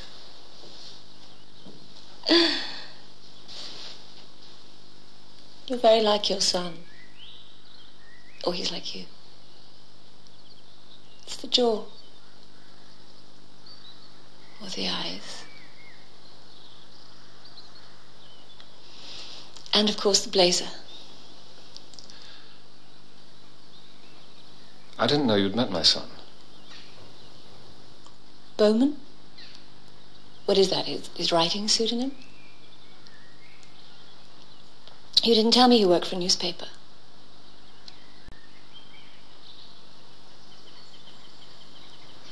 Where did you meet him? He came to interview my husband. He was doing a piece for the Times. Your husband is Roger Primero. Yes. What's the matter? But I thought your name was Ide. Ide? Primero? What's in a name? The relative whose grave you put the flowers on. That was Mrs. Primero. Your husband's grandmother. That's how you know about the murder. I've been such a fool. Forgive me. What? Ide is my maiden name. I kept it for modelling.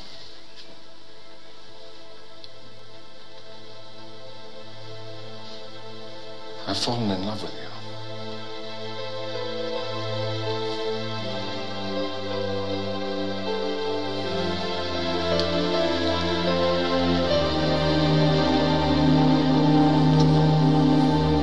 This was the first one I used in anger.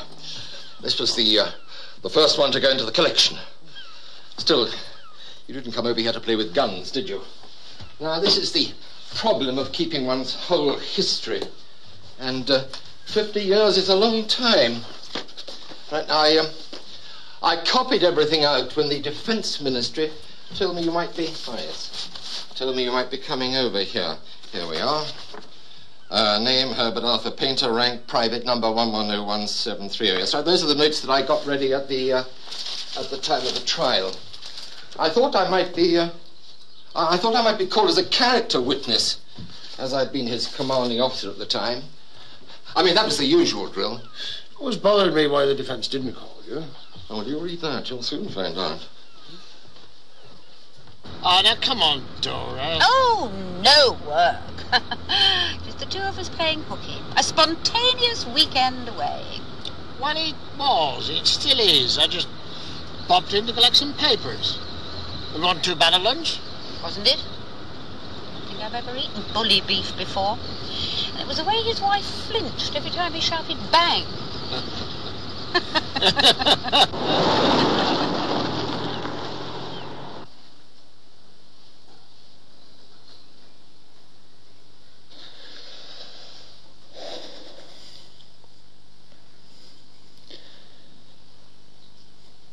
I think I loved you from the first time I saw you.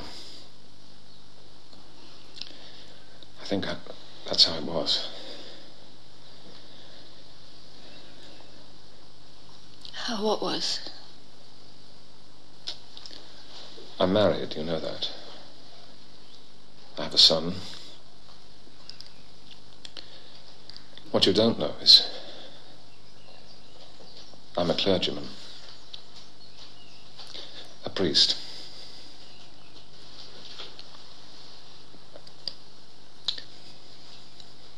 Why didn't you tell me?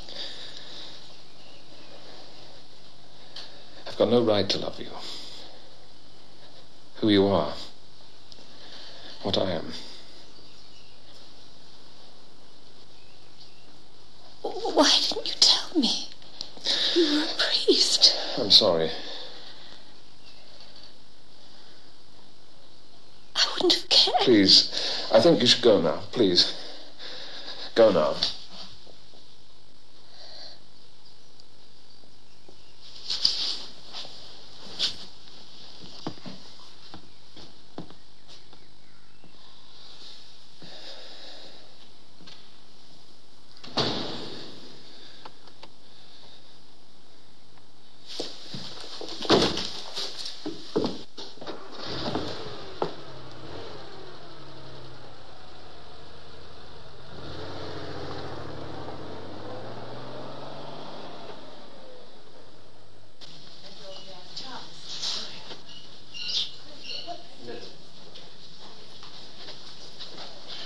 you sure you got it right? Yes, Inspector Burden confirmed it yesterday.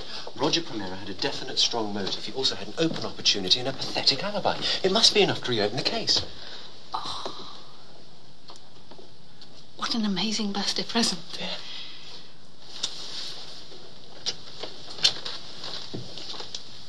Excuse me, please. Sorry.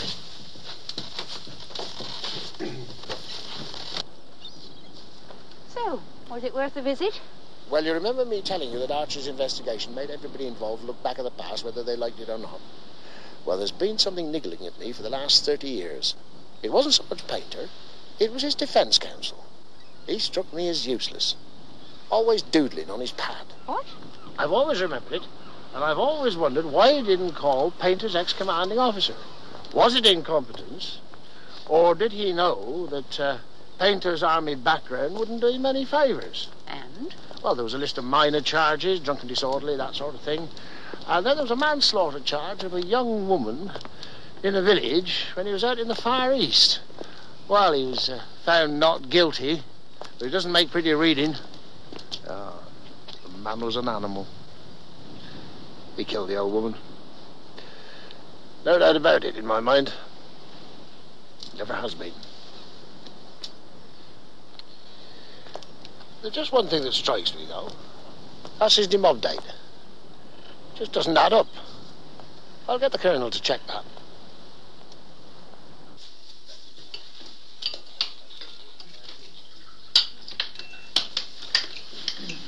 There you are.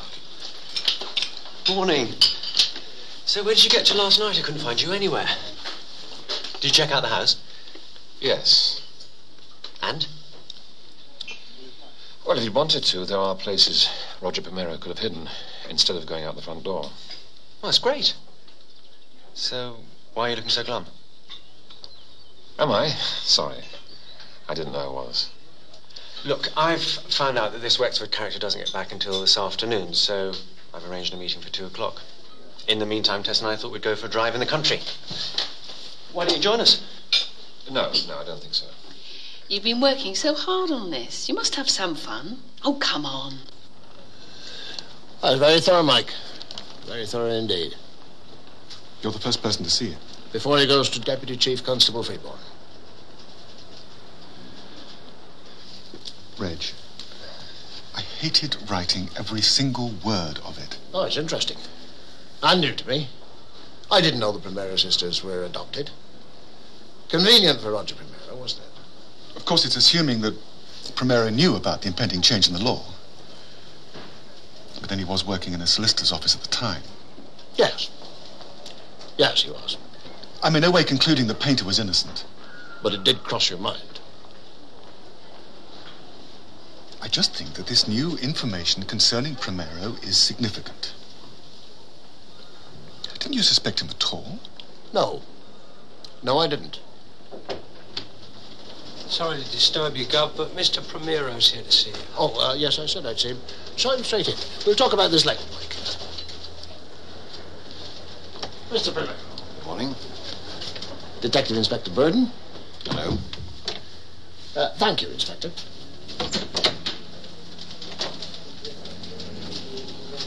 Later then. I'm in court till this afternoon. Well, take a seat. What can I do for you, Mr. Primero? Capture con man.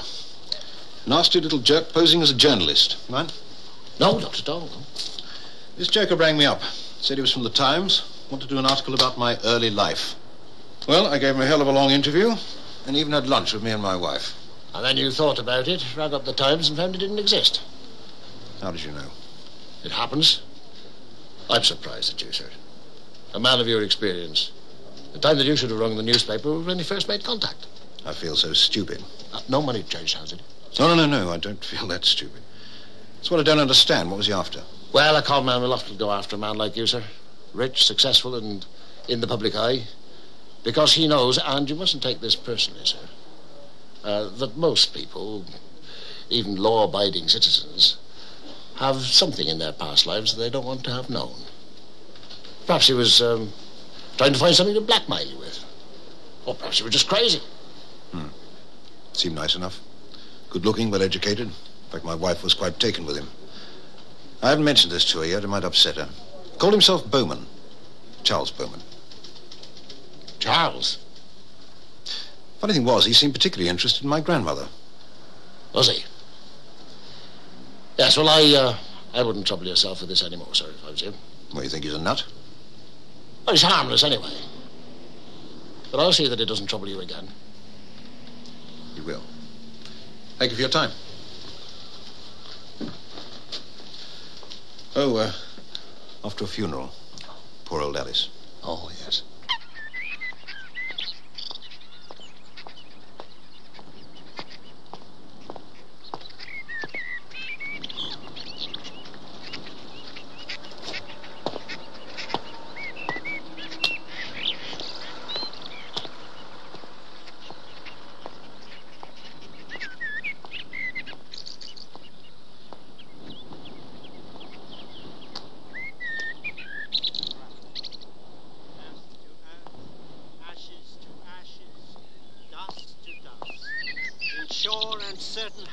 Resurrection to eternal life through our Lord Jesus Christ, who died and rose again for us. To him be the glory forever and ever. Amen. Dad, what on earth are you doing? You lurking about? There's a funeral just finishing. We've been looking all over the village for you. Come along. No, Charles, wait a minute. What for? Oh, come on. Tess is waiting in the car.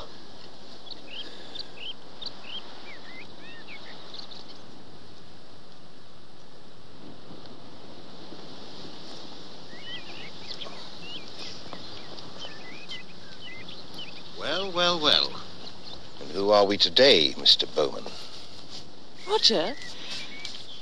You recognize him, darling? I'll need you as a witness. What? Witness? Roger, do you remember Mr. Archery, who we met at the dance? This is his son. Do you deny that you made your way into my home under false pretenses? He's a journalist. He uses a pseudonym, that's all. They're here on holiday. I'm afraid that's not quite true, Mrs. Primero. My father and I came down here with the express purpose of collecting certain information. And in order to do that, we had to work our way into your confidence. Okay, maybe we've been a bit unscrupulous, but we thought the end justified the means. I'm afraid I don't understand. What the hell is that all about? What information? Don't tell me here. You come down with me right now. We'll lay out your information in front of Chief Inspector Wexford. You should already have it. And at our meeting with him at 2 o'clock this afternoon, we'll find out exactly what he intends to do about it. Come along, Charles. Inspector Wexford now knows just how convenient it was for you that your grandmother died when she did, and how you used the law to cheat your sisters out of their inheritance, and how on that evening 30 years ago you concealed yourself in your grandmother's house and murdered her. You're out of your mind. That's enough, Charles. This is ridiculous. This is plain ridiculous. It's horrible. Let's go home, darling.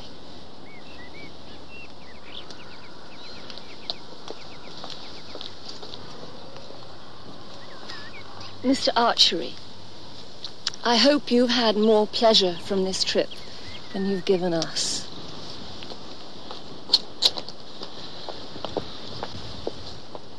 Guilty, guilty, guilty.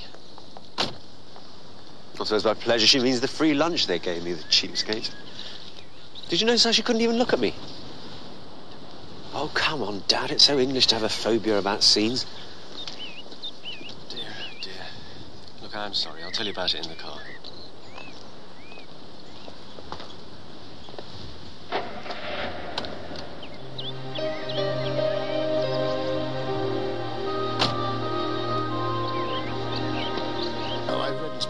Report, and I've had time to reflect on it. But before we go any further, I must tell you that I've had a complaint about you from Mr. Primero. Oh, really, that? Yes, that. Now, I've known for a few days that your father has made the acquaintance of the Primeros, and I told your father that if he was going to call on any of the people concerned in the case, he was to be careful not to make trouble. Now, your little escapade with Mr. Primero is what I call making trouble. And I won't have it. Well, I'm sorry. But you're not going to tell me that your people don't occasionally invent a cover story to get what they want. My people have the law on their side. They are the law. Now that we've got the lecture out of the way, we can turn to what you've uncovered. However... I know what you're going to say. That Primero had an alibi, and I realize that your people would have checked it out, and after all this time it's going to be very difficult to come up with concrete evidence. His alibi was not checked. What? Roger Primero's alibi was not checked. Why the hell not? Charles.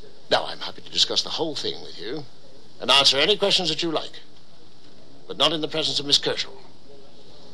You can't treat a grown woman like a child. We are going to be married. I'm sorry that this has been such a fruitless meeting. We won't have any secrets. Inspector Burden will see you out. I understand. I'll go. Tess? Can't you see? He can't talk about my father in front of me. So, what about this alibi that for some mysterious reason was never investigated? There's no mystery about it. Mrs. Primero was killed between 6:25 and 7 o'clock. Yes, yes. She was killed in Kings Markham. At 6:30, Roger Primero was seen in Sawingbury, 10 miles away. Oh, he was seen, was he? Well, doesn't it seem remotely possible that he could have fixed it beforehand that he'd be seen? There's always some shifty mate who'll perjure himself for the right price. All right, he was seen, okay. Who saw him? I saw him. You? I, with my little eye. You might have told us this before. I would have done if I had the remotest idea that you suspected him. To chat up Mr. Primero about his grandmother is one thing. To pin a murder on him is another. You're quite sure? Even after 30 years? Absolutely. I knew Roger Primero's face very well. I'd often seen him in court in his role as solicitor's clerk. On that particular evening, I'd arranged to meet an informant in the pub. As I was leaving at 6:30, I ran slap bang into Roger Primero. I even remember that he asked whether he could buy me a short snort. Very much his language. There's no way he could have been near the house at the time of the murder. I'm sorry. But the fact is that old Mrs. Rose Primero was murdered by Herbert Painter. I won't keep you a moment, miss. Take a seat. Oh, come on. I don't want to sign in. I'll be a few moments. Thank you.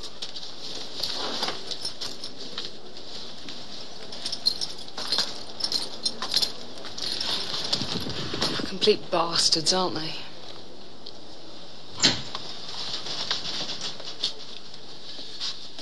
Mr. Archer, if you put this behind you, I'm sure that you'll find happiness together. I'm sorry.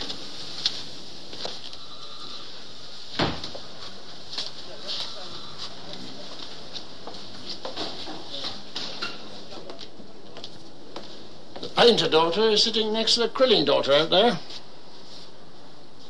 Quite an irony, isn't it? Oh, come on, Mike. Let's bury it. If I'd known that you were investigating Primero, I would have put you right. You could have put me right first thing this morning. Oh, we were interrupted. And you were on your way to court. Oh, come on! I had to be taught a lesson, didn't I? The same lesson as Charles Archery. It was so obvious. You were really enjoying your cat and mouse game with him, weren't you? Oh, that's ridiculous. Is it? Well, perhaps I was a bit hard on him. But it's forgivable when you think what I'd been put through. And for you to think that I'd sent an innocent man to the gallows, well, that must have shaken a few deeply held convictions, eh? That's no bad thing, is it?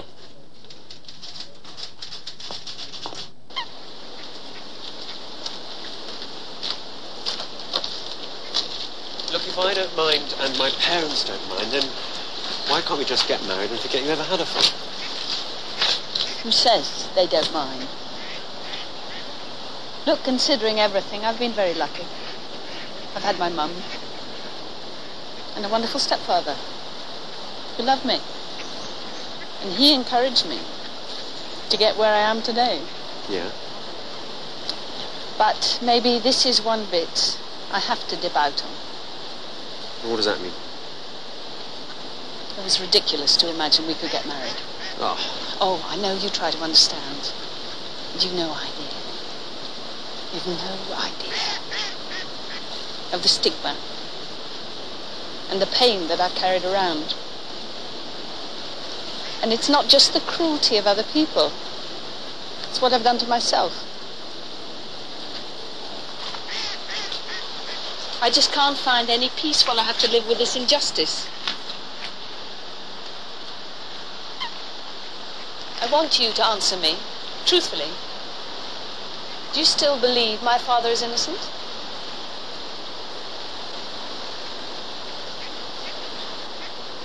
Well, we never really investigated the Crilling woman. She was terrified that her daughter might give away some terrible family secret, but I mean, who knows what she might be capable of? See.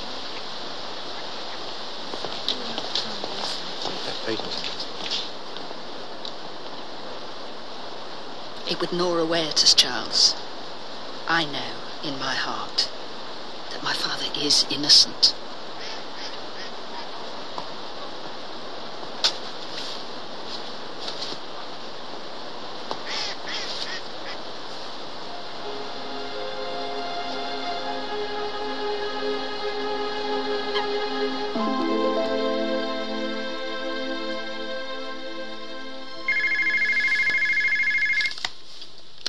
Hello? Hello. Oh, I wanted to apologize for this morning. It was unforgivable. I've forgiven you for this morning. It was really nothing to do with you, was it? It's just the other times that seem incomprehensible. I was hoping that I could say all this on the phone, but I can't. I want to see you.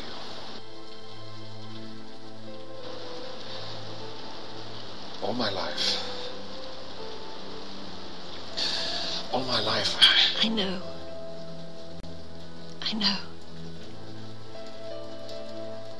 Well,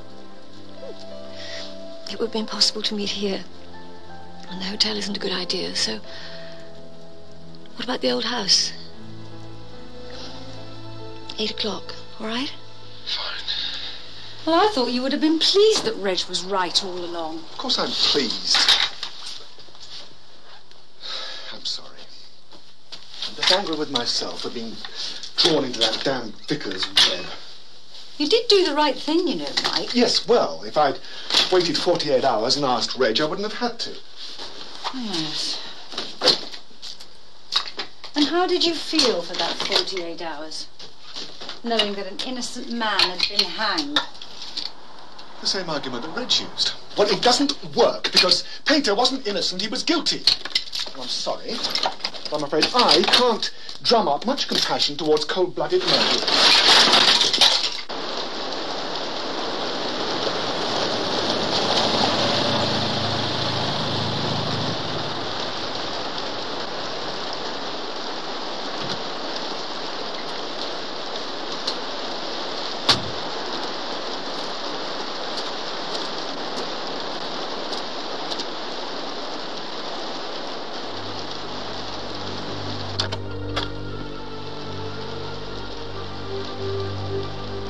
Imogen?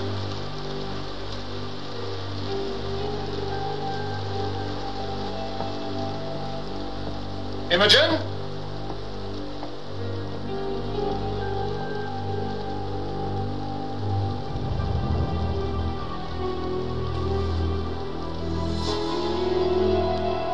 Imogen?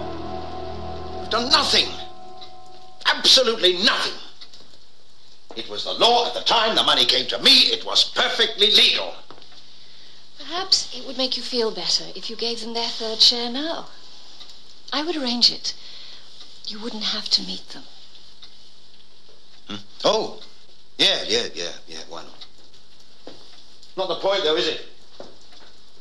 How the hell am I supposed to remember my exact movements of 30 years ago? Wexford's going to be suspicious. Bound to be.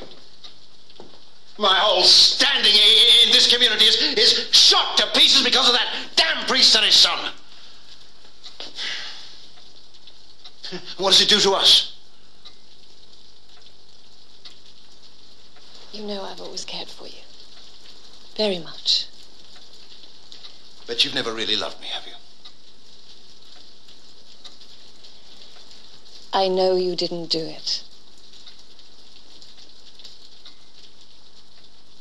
Sorry.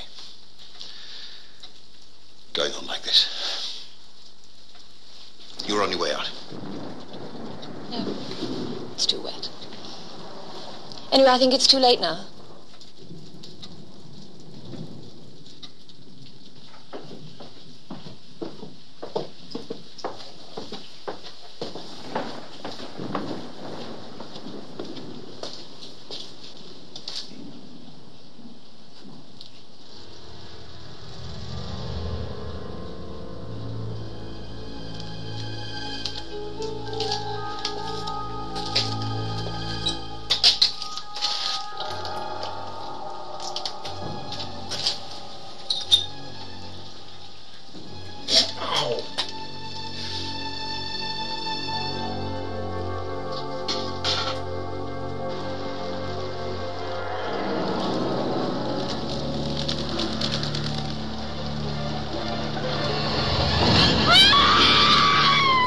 Cut myself.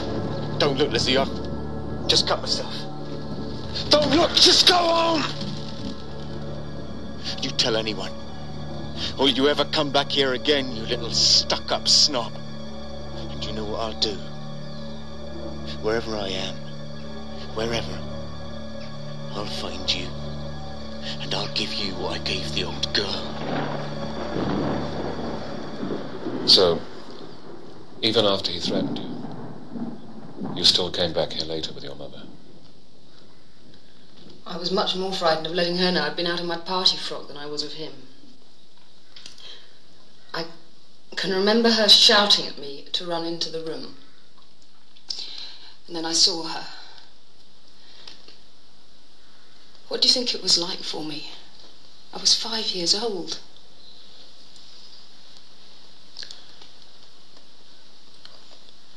What happened then? They put me to bed. I was ill for weeks. I didn't know they'd arrested Painter. Perhaps they didn't think I'd understand.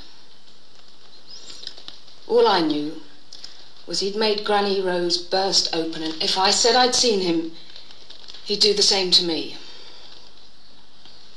But even after they arrested him, you still didn't tell anyone then? I'm too frightened. He'd find me, you see, wherever he was. And she wouldn't listen to me, ever. Don't think about it, baby. You put it out of your mind. But it wouldn't go out. It's never gone out. The nightmare's always there.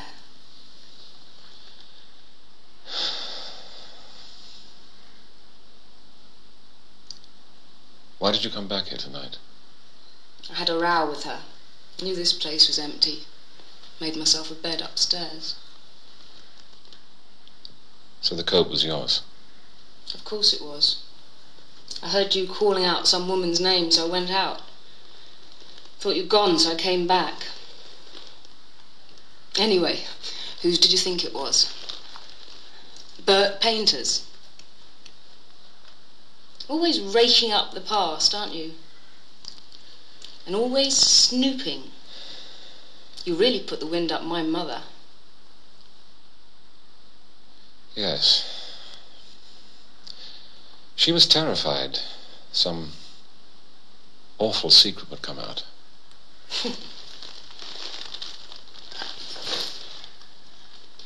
You want to know what the big secret is, Vicar?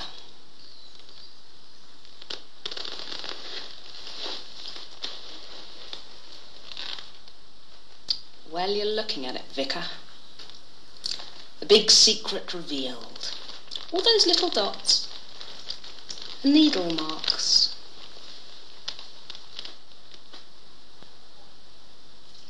She gets dihydrocodone to ease her back pain, only she gives the stuff to me. It's easy. You dissolve it in water, fill up a hypodermic, have a drink, and you're off. She does it to keep her baby happy. To keep her baby home and under control, more like.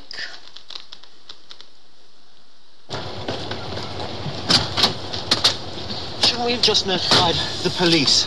She might harm herself or something. We'll take her mother to her and they can sort it out themselves. I don't want to see another policeman for a very long time.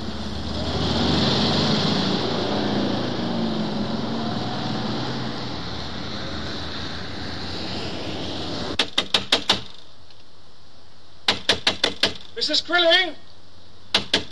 Round the back, Dad.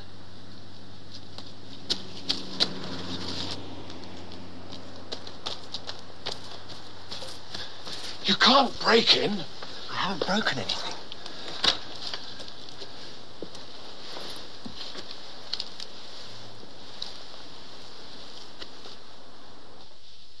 Find the light switch, Charles.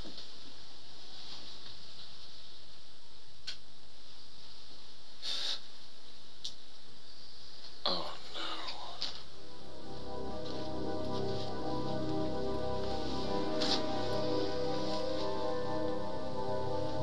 She's been sprinkled with blood.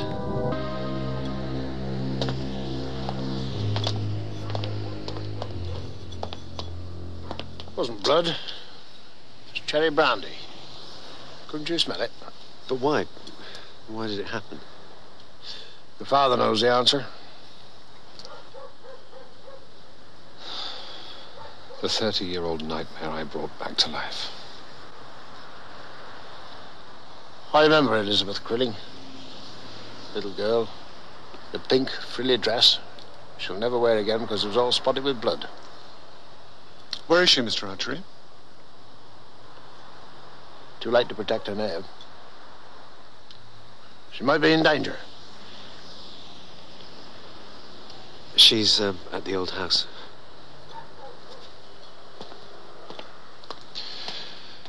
What will they do to her? The law will take care of her.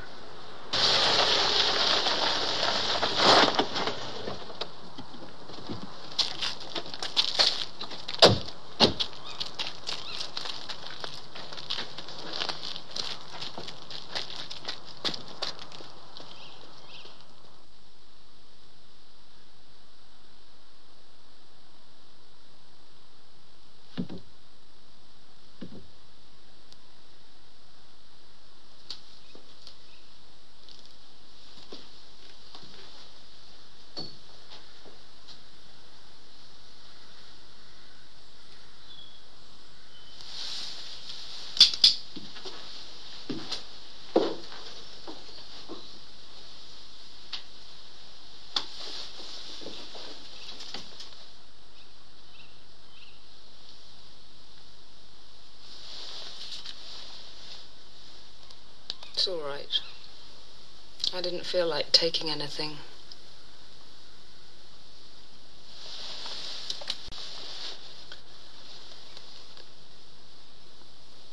I think I might have killed my mother.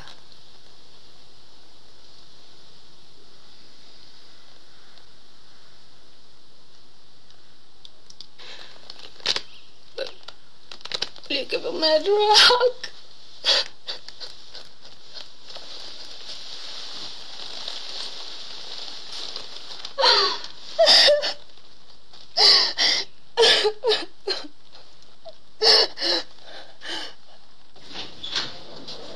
Morning.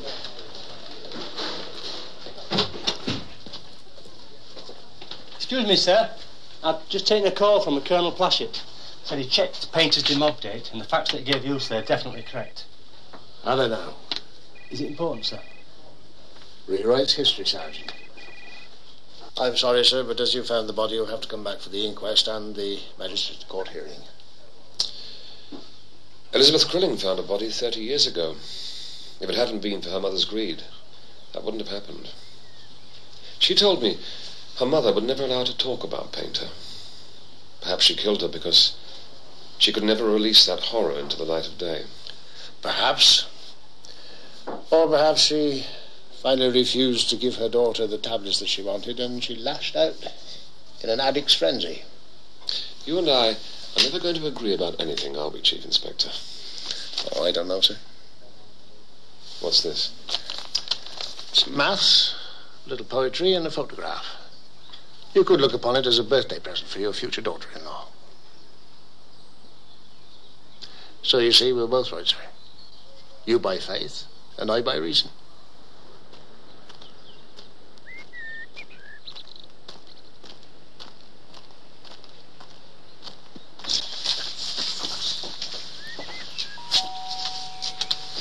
What if it's too late?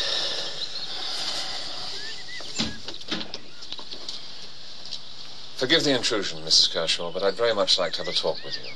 And I'd like to see Tess. You've quarrelled, haven't you? You've broken the poor girl's heart. I have to see her. She isn't here. She's gone for a walk in the woods. I don't know how long she'll be. I'll find her. You better come in. You can look at the garden whilst I make some tea. So pretty this time of year. No, Mrs. Kershaw. Please sit down.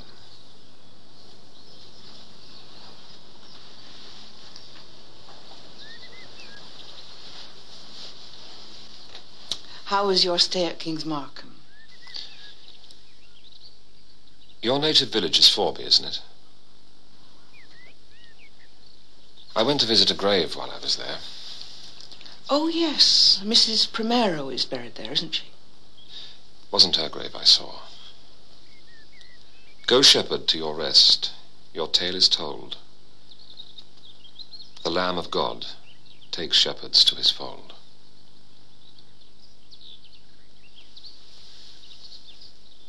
You kept all of his poems, didn't you? May I see them? Will you show me the works of John Grace?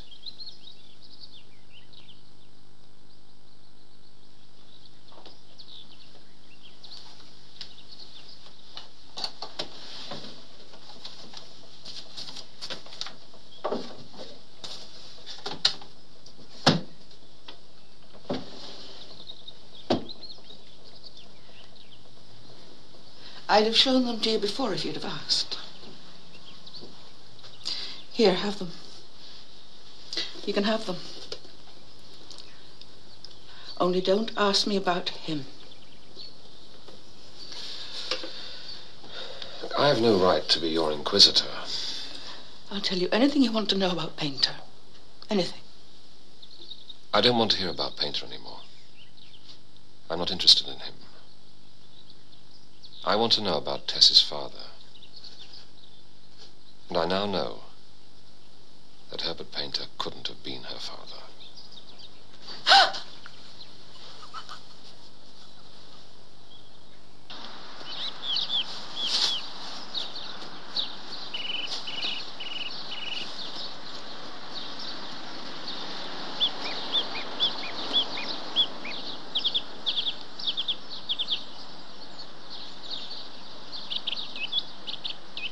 Does she have to know? She thinks he was just a friend. My Tessie. Does she have to know after all these years? But it's nothing these days. Nobody thinks anything of it anymore. But nobody knew. When I remarried, I couldn't even tell Mr. Kershaw. He was taking on so much as it was. How much do you know? You and John Grace, you lived close to each other in Forby. You were in love with each other, but he was killed in a road accident. He was so clever. I never understood the things that he wrote. They were so beautiful. After he was killed, you discovered you were going to have his child. We never did anything wrong both once.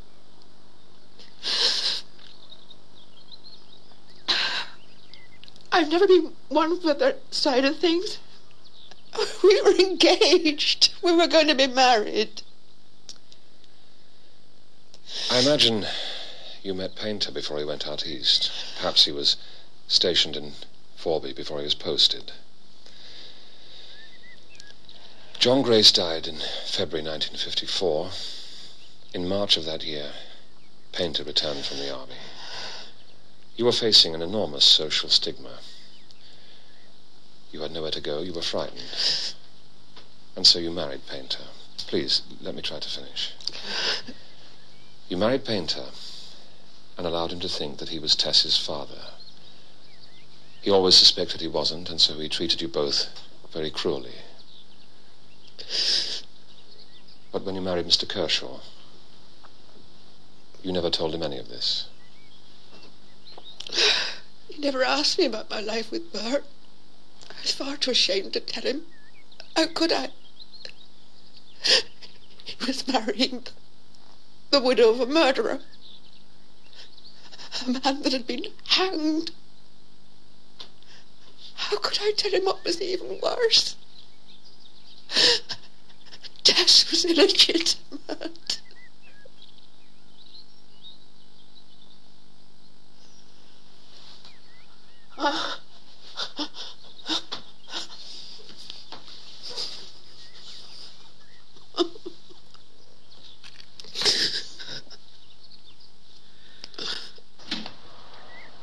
You've done nothing to reproach yourself for. You just did what I should have done years ago. I didn't want to rock the boat. I was too tactful, too damn diplomatic. And after a while, you live with the inconsistencies as though they're the truth. Yes. Yes, I know.